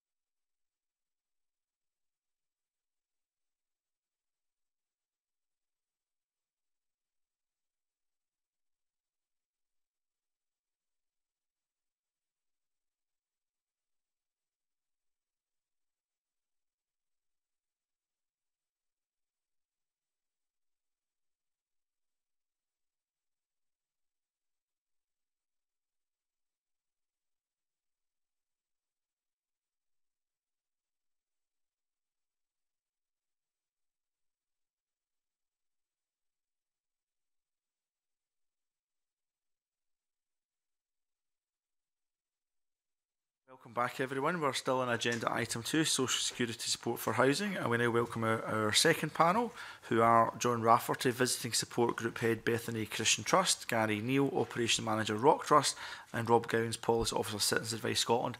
Thank you to the three of you for supporting our work in relation to this inquiry, and thank you. I think you sat through a substantial amount, I think, of that first evidence session as well, so we really appreciate that. We will move straight to questions, and for... Said at the start of the meeting, declare an interest, but I am a director of Bethany Christian Trust, just for the record. I think you have just done that, so thank you. My apologies for not doing earlier. Putting that on the record. Okay, we'll move straight to, well, almost straight to questions. Alistair Allen, MSP. Thank you. Be interested to hear your perspective on an issue raised with the last panel, and I'm sure you heard the discussion about it, which is what you're noticing as organisations in terms of changes to the pattern of rent arrears. As in terms of rent arrears, it's been an area that we've been sort of closely looking at over the past year, as since 2012, whilst debt issues as a whole have decreased, in particular consumer debt, rent arrears have increased as an area of advice by about 40%. So it's something that we've particularly looked into the causes of. The particular reasons for that would be a benefits related issue, a loss of income, or unexpected costs. But it quite closely correlates with the introduction of welfare reform in 2012-13, and in the last 18 months, in relation to universal credit. So it's something that's a sort of particular concern in terms of people being able to firstly get out of debt, because most often people will either borrow from family or friends, or from credit cards, and that's not a sustainable solution. Or they'll cut down on essential living costs, of cut down on food and heating, which isn't a long-term solution. Either, but it's certainly been something that over the past 6 or 7 years has been one of our fastest growing issues in CAB. I think I would say that we're definitely seeing an increase in rent arrears, defaultings on rent, and it's down to the fact that people are having to make choices on what they're spending their money on, and that might be, as has already been said, they're choosing between heating, lighting, rent, food, all these things. The poverty gap is increasing year on year, and the people who are on benefits are falling more and more closer into that poverty. So they're having to make these systemic choices, and unfortunately, in some cases, it is defaulting on their rents. So we are seeing an increase in rent arrears. Yeah, and maybe Rob, we could maybe just kind of clarify a bit, but certainly we don't, Rock Trust work with young people, and just the nature of our client group, we haven't encountered an awful lot of rent arrears, but certainly I know that one of the young men that we support through a rent deposit scheme, and I think this is perhaps something to do with the kind of universal credit and the difficulties in claiming housing benefit or help towards housing costs. Historically, we worked with a young man who worked in construction, so was essentially self-employed, and we only became aware sort of a few weeks or perhaps months down the line that he had been off ill and he hadn't had any income and had fallen into arrears, and there wasn't really any benefit or he wasn't able to access any help at all to pay off his historical arrears. So that seems a new thing for me. I understand that in the old sort of legacy benefits and housing benefit, there was an opportunity to go back and make a historical claim. And is that correct, Rob? I think probably not. I'd need to sort of double check on the particular case. I mean, in terms of for historic arrears, it's seen people with debts of sort of thousands and thousands of pounds. If they're not sort of currently sort of in receipt of a benefit, that can be difficult to pay off. As was sort of alluded to in the first panel, then it's possible for landlords to apply to have that deducted from a benefits claim, but that can just be at a sort of very high rate, sort of currently up to sort of 40% for all sorts of debts. So that can sort of present difficulties in terms of clearing rent arrears. Well, Mr. Neil, I think there's a point of clarity where committee needs more generally, so thank you for putting it on the record, and we'll check that out ourselves, so that's really helpful. Alistair Allen, you continue with some of that questioning. One of the things that you'll have seen that the committee is interested in is whether there's any connection between some of the difficult choices that you're describing that people have to make around food and heating, and situations to do with delay in initial payments of certain benefits. And I suppose that gets to the heart of the matter that one of the matters we're interested in as a committee. You'll have heard this described, and you'll be more than familiar from your own work, the situations that people have to face if benefits are paid in arrears and so on, and the implications of that for housing costs. So I just wonder, can you say anything about, either anecdotally or in terms of evidence, about what you've seen as an impact on your own work as a result of these changes? Mr. Rafferty, don't be shy, gentlemen. Just make it clear you want to speak and go for it, Mr. Rafferty. I think in Bethany we deliver housing first services here in Edinburgh, and it's one area that we're seeing a dramatic rise in sort of arrears and stuff like that. we are working with the most complex needs, the most chaotic lifestyles, and these people having to interact with the benefit system as it is universal credit is very problematic, and it causes delays in receipts of benefits, it causes delays in receipts of housing costs.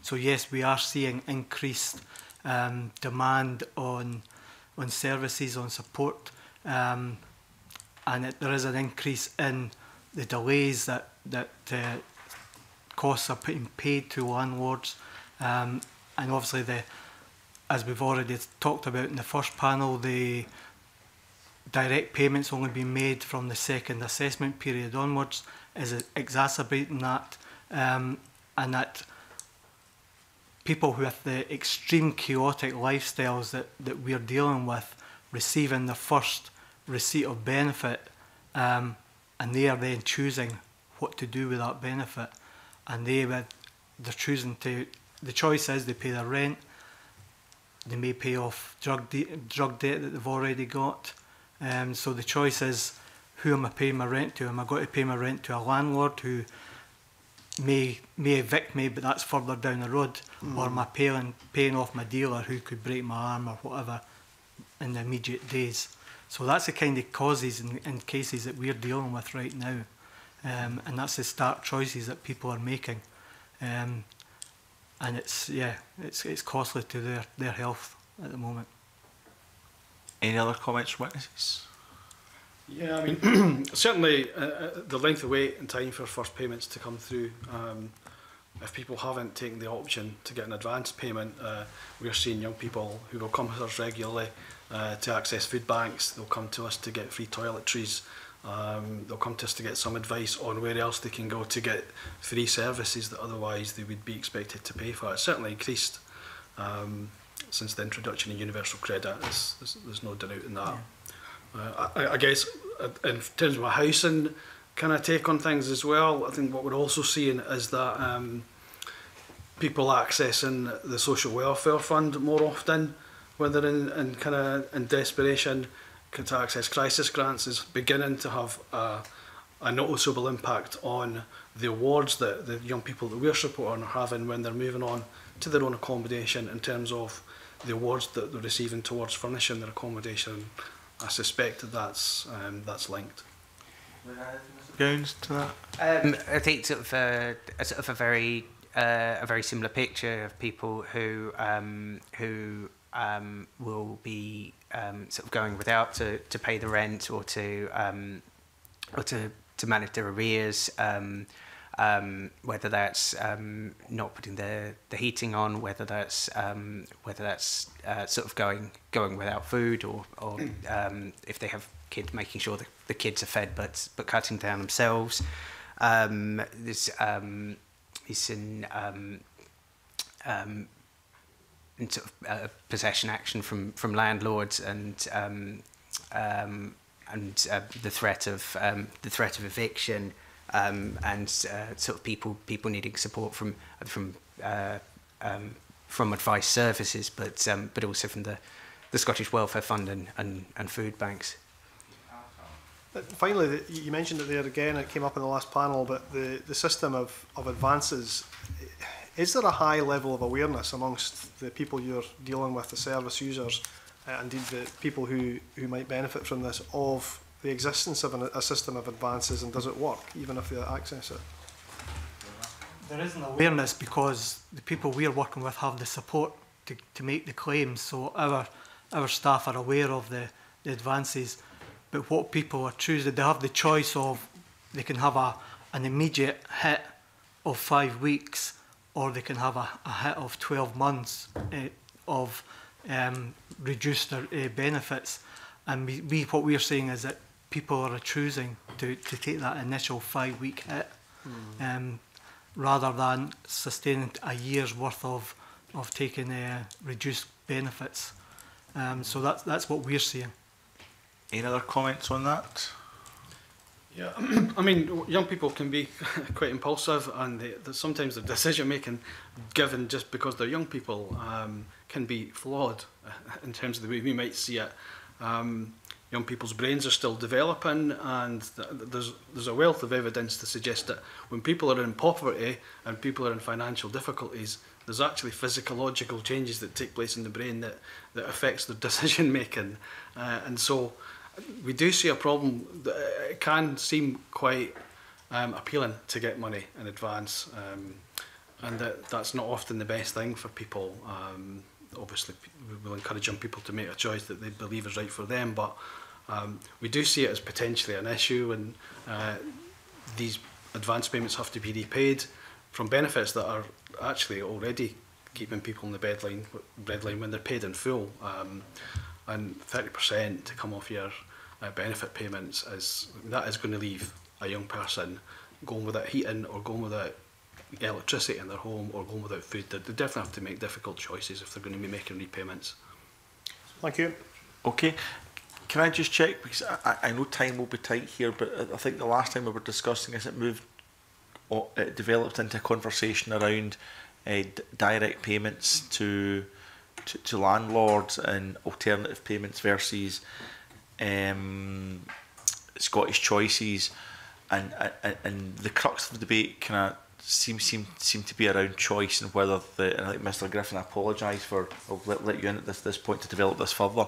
It was about whether or not the choice should be to opt out of that payment going direct to the landlord, or opt into it, and whether the opt out on balance would be desirable, because whilst not everyone needs that level of protection and not everyone is vulnerable, it's difficult to identify who can be vulnerable, so that direct to landlord and opting out might be beneficial. Just to get some of that on the record, and I think Mr Griffin will want to explore that a bit further. I'm just conscious we've got time constraints today. I want to get all the evidence on the record this morning. Mr Rafferty? I think from my point of view, from Bethany's point of view, we would agree that the default of opting out would be the preferred manner for us. We talk about choice, and we're still giving people choice. So the choice to opt out for us would be the preferred manner. Mr Neil? I would agree entirely with what John's just said, yeah. Okay, and it all feels a bit rushed, but Mr Gowans? Yeah, I mean, I think we would still favour the Scottish choice is being given as a choice of whether to have direct payments to landlords or whether to have paid to themselves. The alternative payment arrangements should, if they work correctly, actually people in situations where they have addictions or debt and would where that, I guess, the choice is taken away. I think probably it's there still needs to be done about promoting awareness of the Scottish choice and what they mean in practice, and also to sort out some of the issues in terms of how those payments are made to the landlords. But we would support the people being given a choice of whether they receive the housing payment or whether their landlord does directly. Opt in or opt out, though, I think that's what we're really asking as a committee. It's basically the choice rather than it's a default either way. So right now it's opting in. Mm-hmm. So you only get Scottish choices if you opt into it, and the money goes direct to you by default. So there is a default currently with an opt in. The alternative system could be the default is the money goes straight to the landlord, and you have the choice to opt out. So would it be the status quo or would it be opt out? That's what we're keen to know as a committee. It would be the status quo for us. Okay, thank you. And I do apologise, Mr Griffin's been exploring this line of questioning. Do you want to just take us forward on that? Yep, just briefly, Convener, I think that's been helpful to hear that. The only issue I would go back to that I raised with the previous panel is just whether you think on Scottish choices that the work should be undertaken to make sure a payment can be made direct to landlords from the first payment, rather than the case at the moment where it's only the second payment that can be paid direct to the landlord. Definitely, yeah, I would agree that would be a great stride forward, to have the direct payments to the landlord from the first assessment period. What we're seeing right now is that, as I've already said, because it's from the second assessment period onwards, people are making choices, poor choices, as to where they're spending their money, and paying their rent is not always the first choice or the first option for them. So definitely changing to the direct payment from the first assessment period would be a preferred option for us. Mr Neil?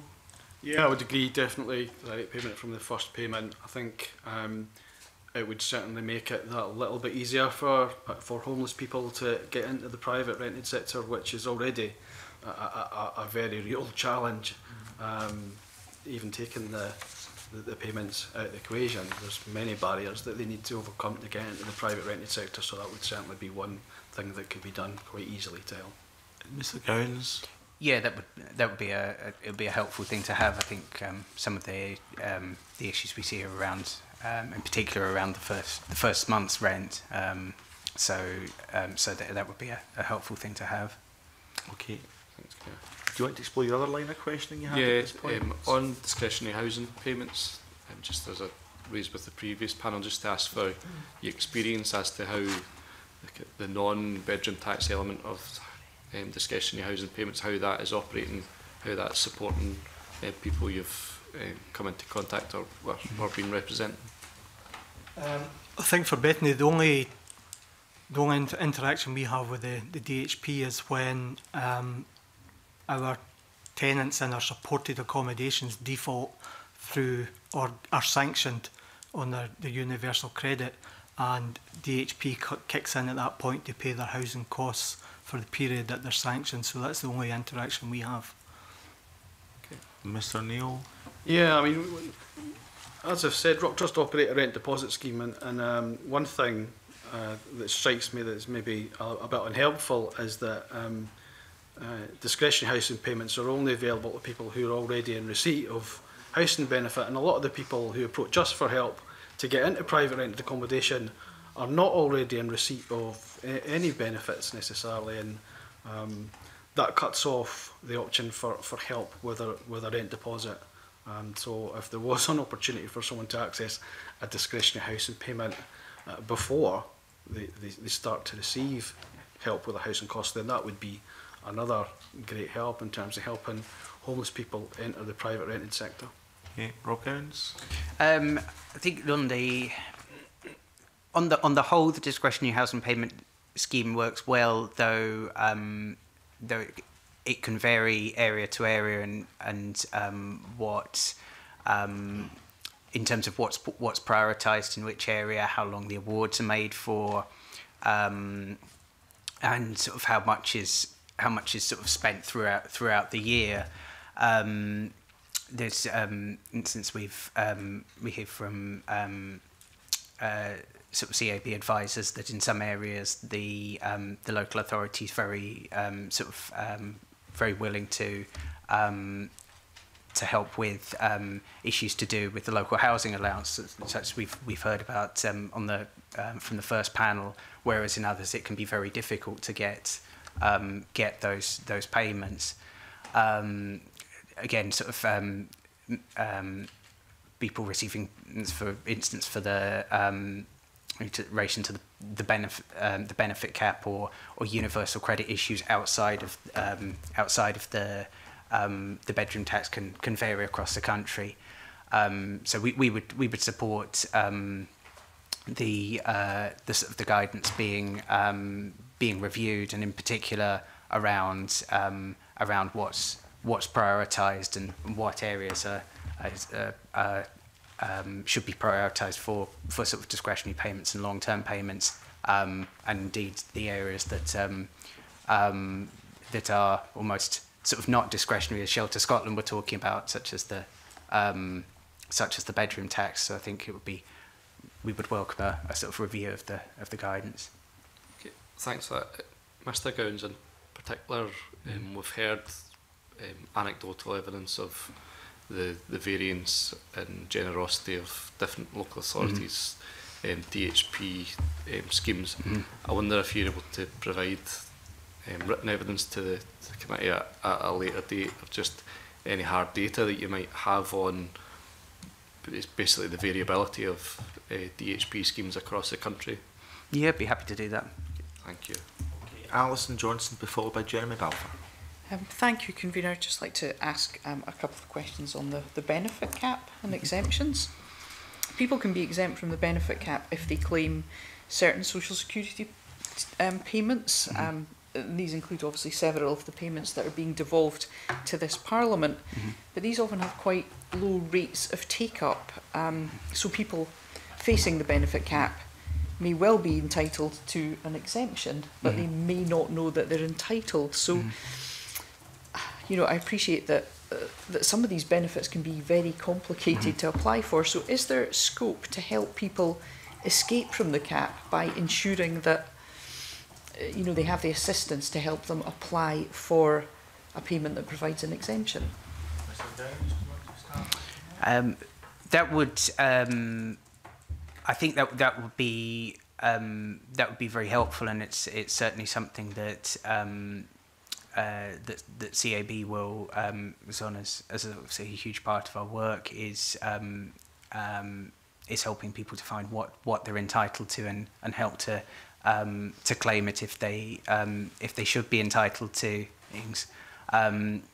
Some of the examples for the benefit cap are of disability benefits, but we think that that some of the sort of the changes would need to go further. The benefit cap, we know that the majority of people affected are lone parents with 3 or more children, so it can be very difficult for them to move into work or move into different accommodation.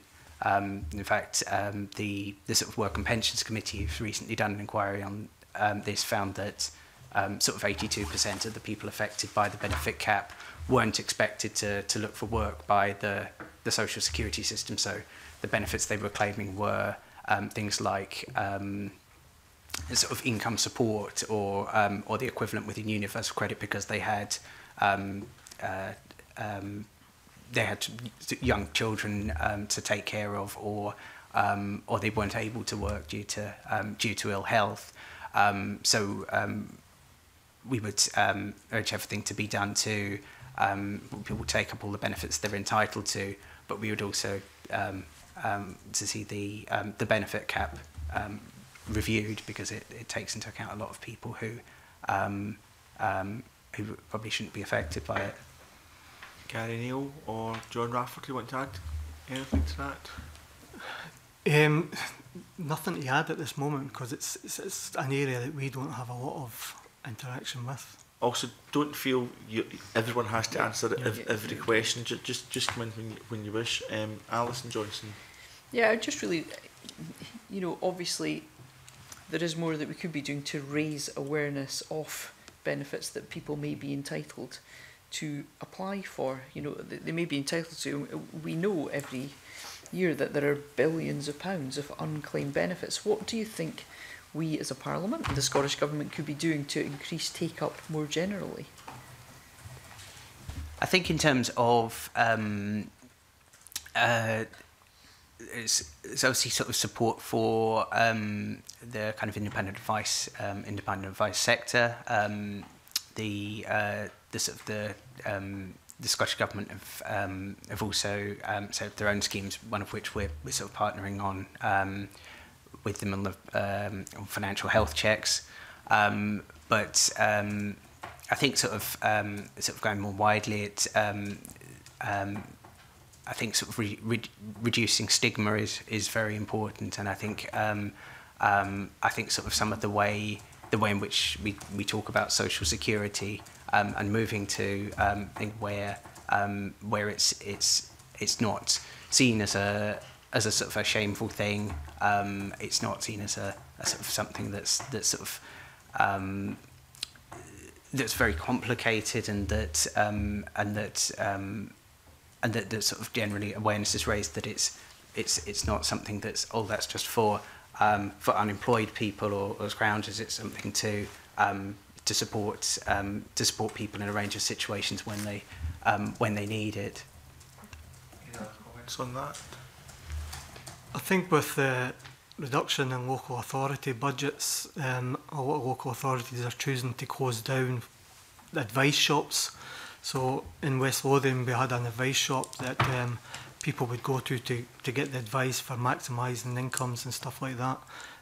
That's now closed because of the cuts to their budgets, and I believe other local authorities are doing the same thing. So there's a limited choice of where people can go for advice. There are advice services. City of Edinburgh Council deliver advice services, but there's a waiting list to get onto those services. So we are limiting the choice for people going forward to get the advice that they do need. Okay. Anything to add, Mr. Neil? No, I'm not sure that I'll have actually. No, that's fine. Thank you. Can I just check before we move on, because I was quite worried by the question, the position Mr. Rafferty made in relation to advice services. I'm just wondering if it's a mixed picture across the country.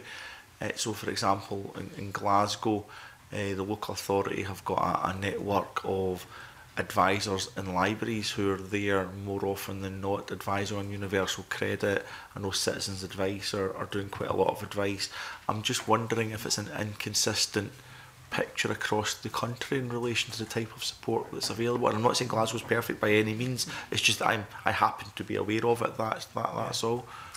I'm not aware of the countrywide. I mean, I'm just aware of the areas that I have responsibility in. So West Lothian is one of those areas. I know that the advice shop is closed, and there will be advice facilities there, but again, there's a waiting list. There's only so many people working on those services, so there is a waiting list to get anywhere near those services. And it's absolutely an issue for West Lothian. We have to work out as a committee if that's happening consistently across the country. Otherwise, that's very helpful. Jeremy Balfour. Thank you, and good morning, gentlemen. Really probably aimed at the Rock Trust and Bethany. I think one of the advantages that you organisations both bring is the wraparound support you give to individuals who are very vulnerable. I suppose, without going too far off beam before the convener pulls me back, obviously we're looking at private tenancies particularly, but is there a better way that the social security system could help you, not just with the kind of paying the rent, but the wraparound support to make sure that individual stays within the tenancy and is supported in the tenancy? And do you get support from the social security system for doing that? And if not, what would help in regard to that kind of service that you provide? I would say that Bethany's evidence or experience would be that our work is all done as a social landlord. Our accommodation is all supported, so our wraparound support is provided by contracts from local authorities. Social Security pays for the housing benefit aspect, direct for the rent, but the wraparound support is provided by contracts from local authorities. What we are seeing throughout our services, that services are being blocked because of the lack of mainstream move-on options and the lack of affordability for our service users to move into the private rented sector because of the LHA and all the rest of it, the under 35s, shared options and stuff like that. So what we are seeing is that we are working with people are staying in temporary supported accommodation for a lot longer than they were doing because there's no suitable move-on options for them. So can I just before you answer that, Guy, would it then be helpful for you to be able to give that same support within the private rented? Yes.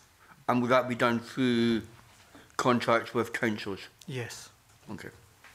I think that is actually a really helpful line of questioning, and it's that idea about, I mean, you mentioned Housing First, Mr. Rafferty, as well.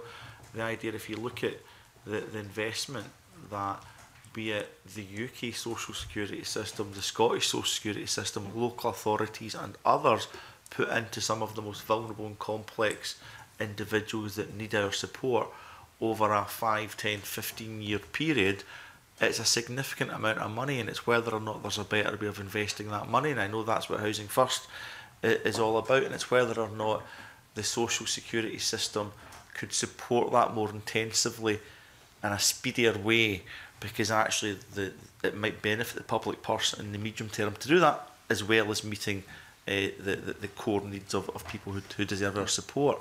So I think any comments in relation to what layers of the social security system you think could do more and how they could do that, I think would be really helpful to the committee.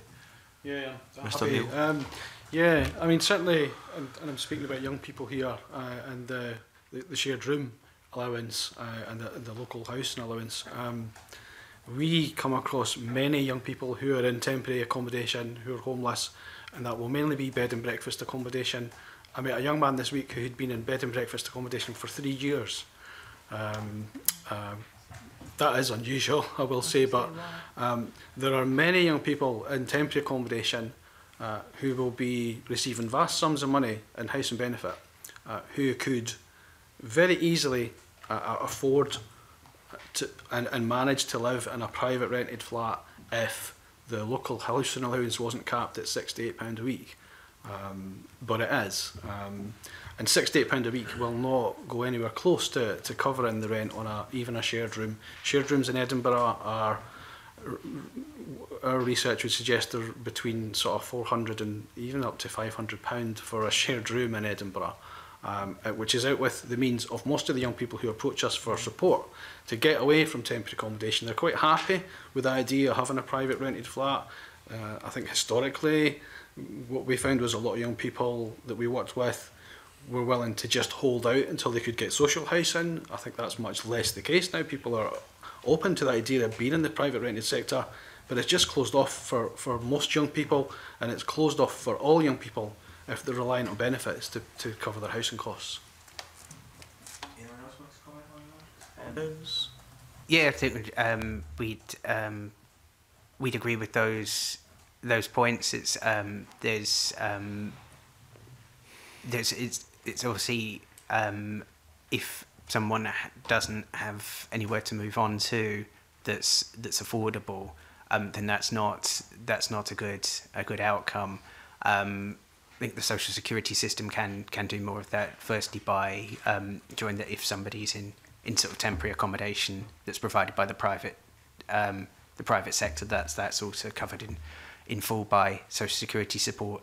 But sort of as was mentioned on the first panel, we would support the ending of the sort of freeze on sort of local housing allowance, and have it restored back to its value, so that it can sort of take into account the sort of the housing market. I think there's also mentioning that that there can be an issue of what you'll see as no DSS adverts, so that there's sort of a large number of private rented sector properties exclude claimants of housing benefit or universal credit. So that there seems to be a sort of number of reasons for that, but it's something that basically can take out all the sort of the affordable private rents out of the market, and it would appear to be discriminatory against people who receive social security support. So we would look to see some action taken on that. Okay, that's helpful. You've actually saved us time, because I saw some nodding heads from Mr. Neil and Mr. Rafferty, so there's a line of questioning we don't have to ask, so it's really helpful. Pauline McNeill. Thank you very much. It was actually on the last point that Rob made in relation to the willingness of landlords to take DHS claimants. What I'd like to ask you, have you seen evidence that is increasing in recent times? It seemed to be anecdotal, but it seemed that an increasing number of landlords are sort of reluctant or refusing to rent to tenants who are in receipt of universal credit, partly because they've potentially heard about some of the issues and are concerned about rents. I think there was some research that the Social Security Advisory Committee undertook last year, which found that on the shared accommodation rate, there was they searched through all the flat listings in Edinburgh and in Glasgow, and in particular in Edinburgh they found, I think there were out of about 500 or 570 lets, there were only 4 that would be affordable, and all of those the landlords wouldn't let to people who received housing benefit or universal credit. So in effect, there were no options for people in the private rented sector that they would be able to afford on the shared accommodation rate. You say in your submission that we should legislate to prevent that from happening. So you say that the Scottish Government should consider options, including legislation, to prevent landlords from excluding recipients of benefits when advertising lets. Do you want to speak to that? Yeah, I think there is a range of options that could be taken, whether that's in terms of to help in some way incentivise landlords to be able to take on people who receive universal credit or housing benefit. That's ultimately sort of addressing some of the issues with universal credit around the housing payment that are causing delays in the housing payment. Whether it's work with sort of landlords and mortgage lenders to help reassure them, or whether ultimately that it's something that they might want to go down the legislative route of sort of preventing sort of adverts that discriminate against people in housing benefit and social security and receipt of social security, because with social housing unable to take everybody who would want a social housing place, indeed that the sort of waiting lists across the country are around I think around 158,000. So there's not enough social housing for everybody that wants it.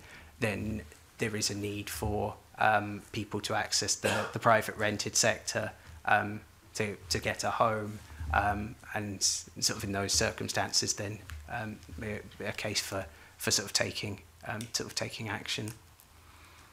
Do the other witnesses have a different view?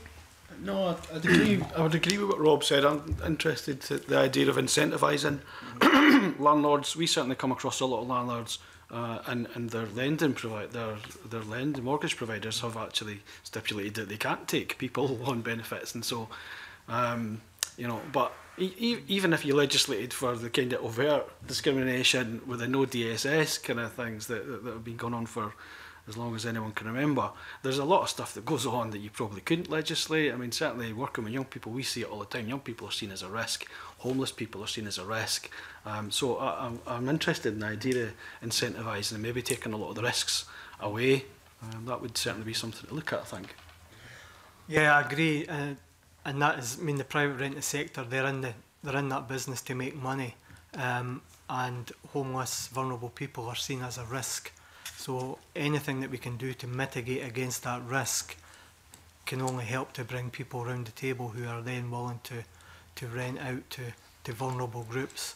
So addressing the LHA, addressing the direct payments from assessment period 1, these types of things, anything that was already been discussed that can mitigate against the risk that landlords are going to take on. Thank you very much. Okay, Michelle Balfour, of course. On that, you use the expression seen as a risk, but Mr. Neil, earlier on you expressed the fact that some of your tenants and people you work with, and I know from my own experience when I headed up the drug and alcohol unit, that a lot of my tenants were a risk, and you made the comment they'd been evicted from social housing and then were having difficulty finding private rented accommodation. So is there something actually between that we actually need to do in terms of providing housing that is more supportive, that actually gives the kind of wraparound care that we've talked about with some of your organisations? Because certainly I found my tenants needed huge input to actually maintain a tenancy. And I feel, you know, when we're looking at a lot of the people you're talking about, it is that vulnerability, it is that inability to cope quite often in the home on their own, and the often quite sometimes not because of themselves, but of the people that come in and take advantage of them as well. So, you know, have you got any comments around some of that? Because obviously maintaining tenancy seems to be the big difficulty for many of these people. Yeah, I mean, certainly there will always be a place for supported tenancies and outreach support. And yeah, a lot of the tenants that we work with in our supported accommodation may have had failed tenancies in the past. But for every tenant that we meet that has had those kind of issues and need to develop those skills, we meet probably 2 or 3 who would be able to live independently in a private rented tenancy. And we'll have to decline applications from young people who are homeless trying to access our supported accommodation because they don't need the support that we offer along with accommodation. They just need accommodation. So I absolutely agree there's a real need for supported accommodation, but there's also a very significant number of the homeless population who could manage really quite fine in their own tenancy if that financial barrier was removed. Can I go on to ask some of the stuff I wanted to ask earlier about deposits then, because I think that fits neatly into this. I mean, one of the big issues about getting into private rented accommodation is the initial outlays. And we know from some of the evidence we've taken that it's not sometimes just having a month's deposit or being able to pay in advance. And of course, we've got the ongoing problem that benefits, not just UC, but benefits previously were all paid in arrears, which has always made it difficult for private tenancies. But in terms of that scheme, we know that local authorities can give help with deposits, and I wondered if you could kind of tell us what your experience is sort of nationwide about people being able to access help with deposits, and also particularly around whether the levels of deposit are commensurate with the marketplace.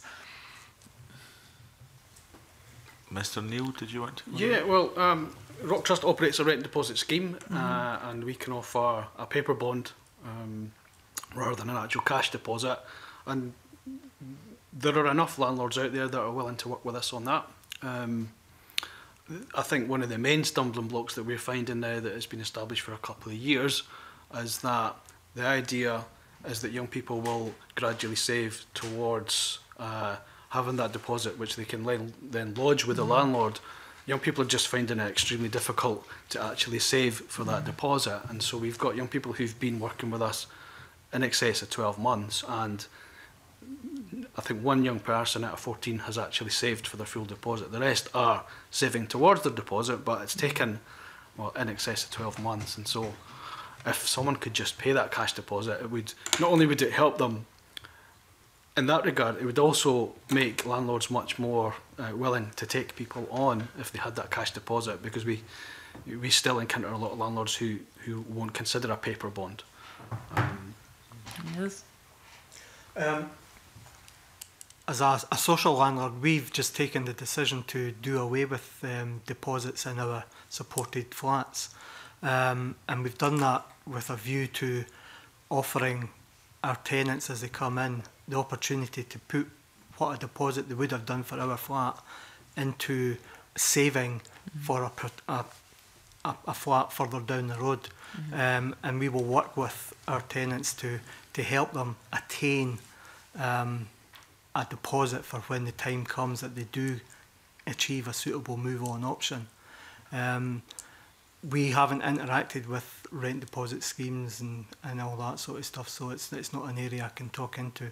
But from an accommodation provider, we've taken that decision to do away with the deposits that we would take and offer the opportunity for tenants to save up towards a deposit further down the line. I don't have a sort of a great deal to that add to that. See something in terms of thinking about the kind of the social security side of it. It's potentially something that sort of discretionary housing payments could be made for, and I think have been in some cases. That's obviously a sort of budget with lots of pressures and lots of priorities that we've heard about, but sort of happy to kind of go away and have a look through our data to see what might be going on. Okay. Just really, if you're finished, can I just take a supplementary on your point? Yeah, I'm really trying to keep it tight because I'm aware of your time. Yeah, I know we're going to have to close the session soon, but I think you've hit upon something quite crucial, because there's no loss of money to the landlord, because legislation says the money has to go to the tenancy deposit scheme anyway. So effectively what we're talking about is underwriting and going guarantor should something go wrong in between the tenants moving in and if some issue was to happen with the tenancy. So actually the landlord wouldn't be out of pocket. It would be one of the 3 tenancy deposit schemes in Scotland where you could reasonably, given the fact that the Scottish Government controls this, you could provide 6 or 9 months once you're in the tenancy to pay up your deposit directly into the tenancy deposit scheme. So this doesn't seem a solution that requires money, it just requires a reorganisation of where we are. Is that something you think would be achievable, Mr. Neil? Well, it would certainly be an improvement on what we have just now. I mean, that's essentially what we're doing with our rent deposit scheme. I think if you opened it up to a wider homeless population, then absolutely that would be welcomed. Okay. Okay, I assume that's something other witnesses without putting word in the mouth would be supportive of. And the time is almost upon us. I'm conscious there's a number of matters we haven't raised just because of time. There's opportunity for another question if a member wants it at this point. Okay. Other than that, can I just say you might want to write to us if you have any specific comments you want to make regarding the cost of temporary furnished accommodation, because again our theme might just be that irrespective of who funds it, local authorities, Scottish Government, UK Government, there could be a lot of money trapped inside the system, and the idea that those most vulnerable and on benefits are taking sometimes, not always, sometimes poor quality accommodation, but it's significantly expensive, and much more expensive than the private rented sector, ironically, quite frankly, and a lot of the working poor can't afford to take it and are sofa surfing and staying with families and friends. There seems to be a lot of money trapped inside the system, and how we could release some of that to be more innovative. Would really welcome your thoughts on that as well. Not just now, unfortunately, gives you time to go and think about it, but I think we would really welcome that. So are there any additional comments any of you would like to make before we close this evidence session? No? Well, thank you very much for coming along. If you have any other additional comments, not just the ones I raised, but anything at all, please do stay in contact with the committee. But thank you very much for giving evidence this morning. We will move straight on to our next agenda item, which is agenda item 3, benefit automation. Now I've got a suggestion to make to members because of time constraints, and we do have a matter that we have to discuss in private at agenda item 4, that I would like to suggest that we put off what will be an public discussion in relation to the letter we've received from Inverclyde Council in relation to issues they've had in relation to benefit automation and data sharing with DWP. I think it's a very important issue they've raised. We should give it a bit of time for discussion. So be minded that we put it on next week's agenda and we make it one of the first items we discuss on the agenda as opposed to one of the last items we discuss on the agenda, so that it doesn't fall off then given time constraints. And my apologies to Inverclyde Council that we're delaying that slightly, but would members be agreeable to that approach? Okay, thank you very much. We can now then move to agenda item 4, which is social security support for housing, which we've previously agreed to take in private, so we now move into private session.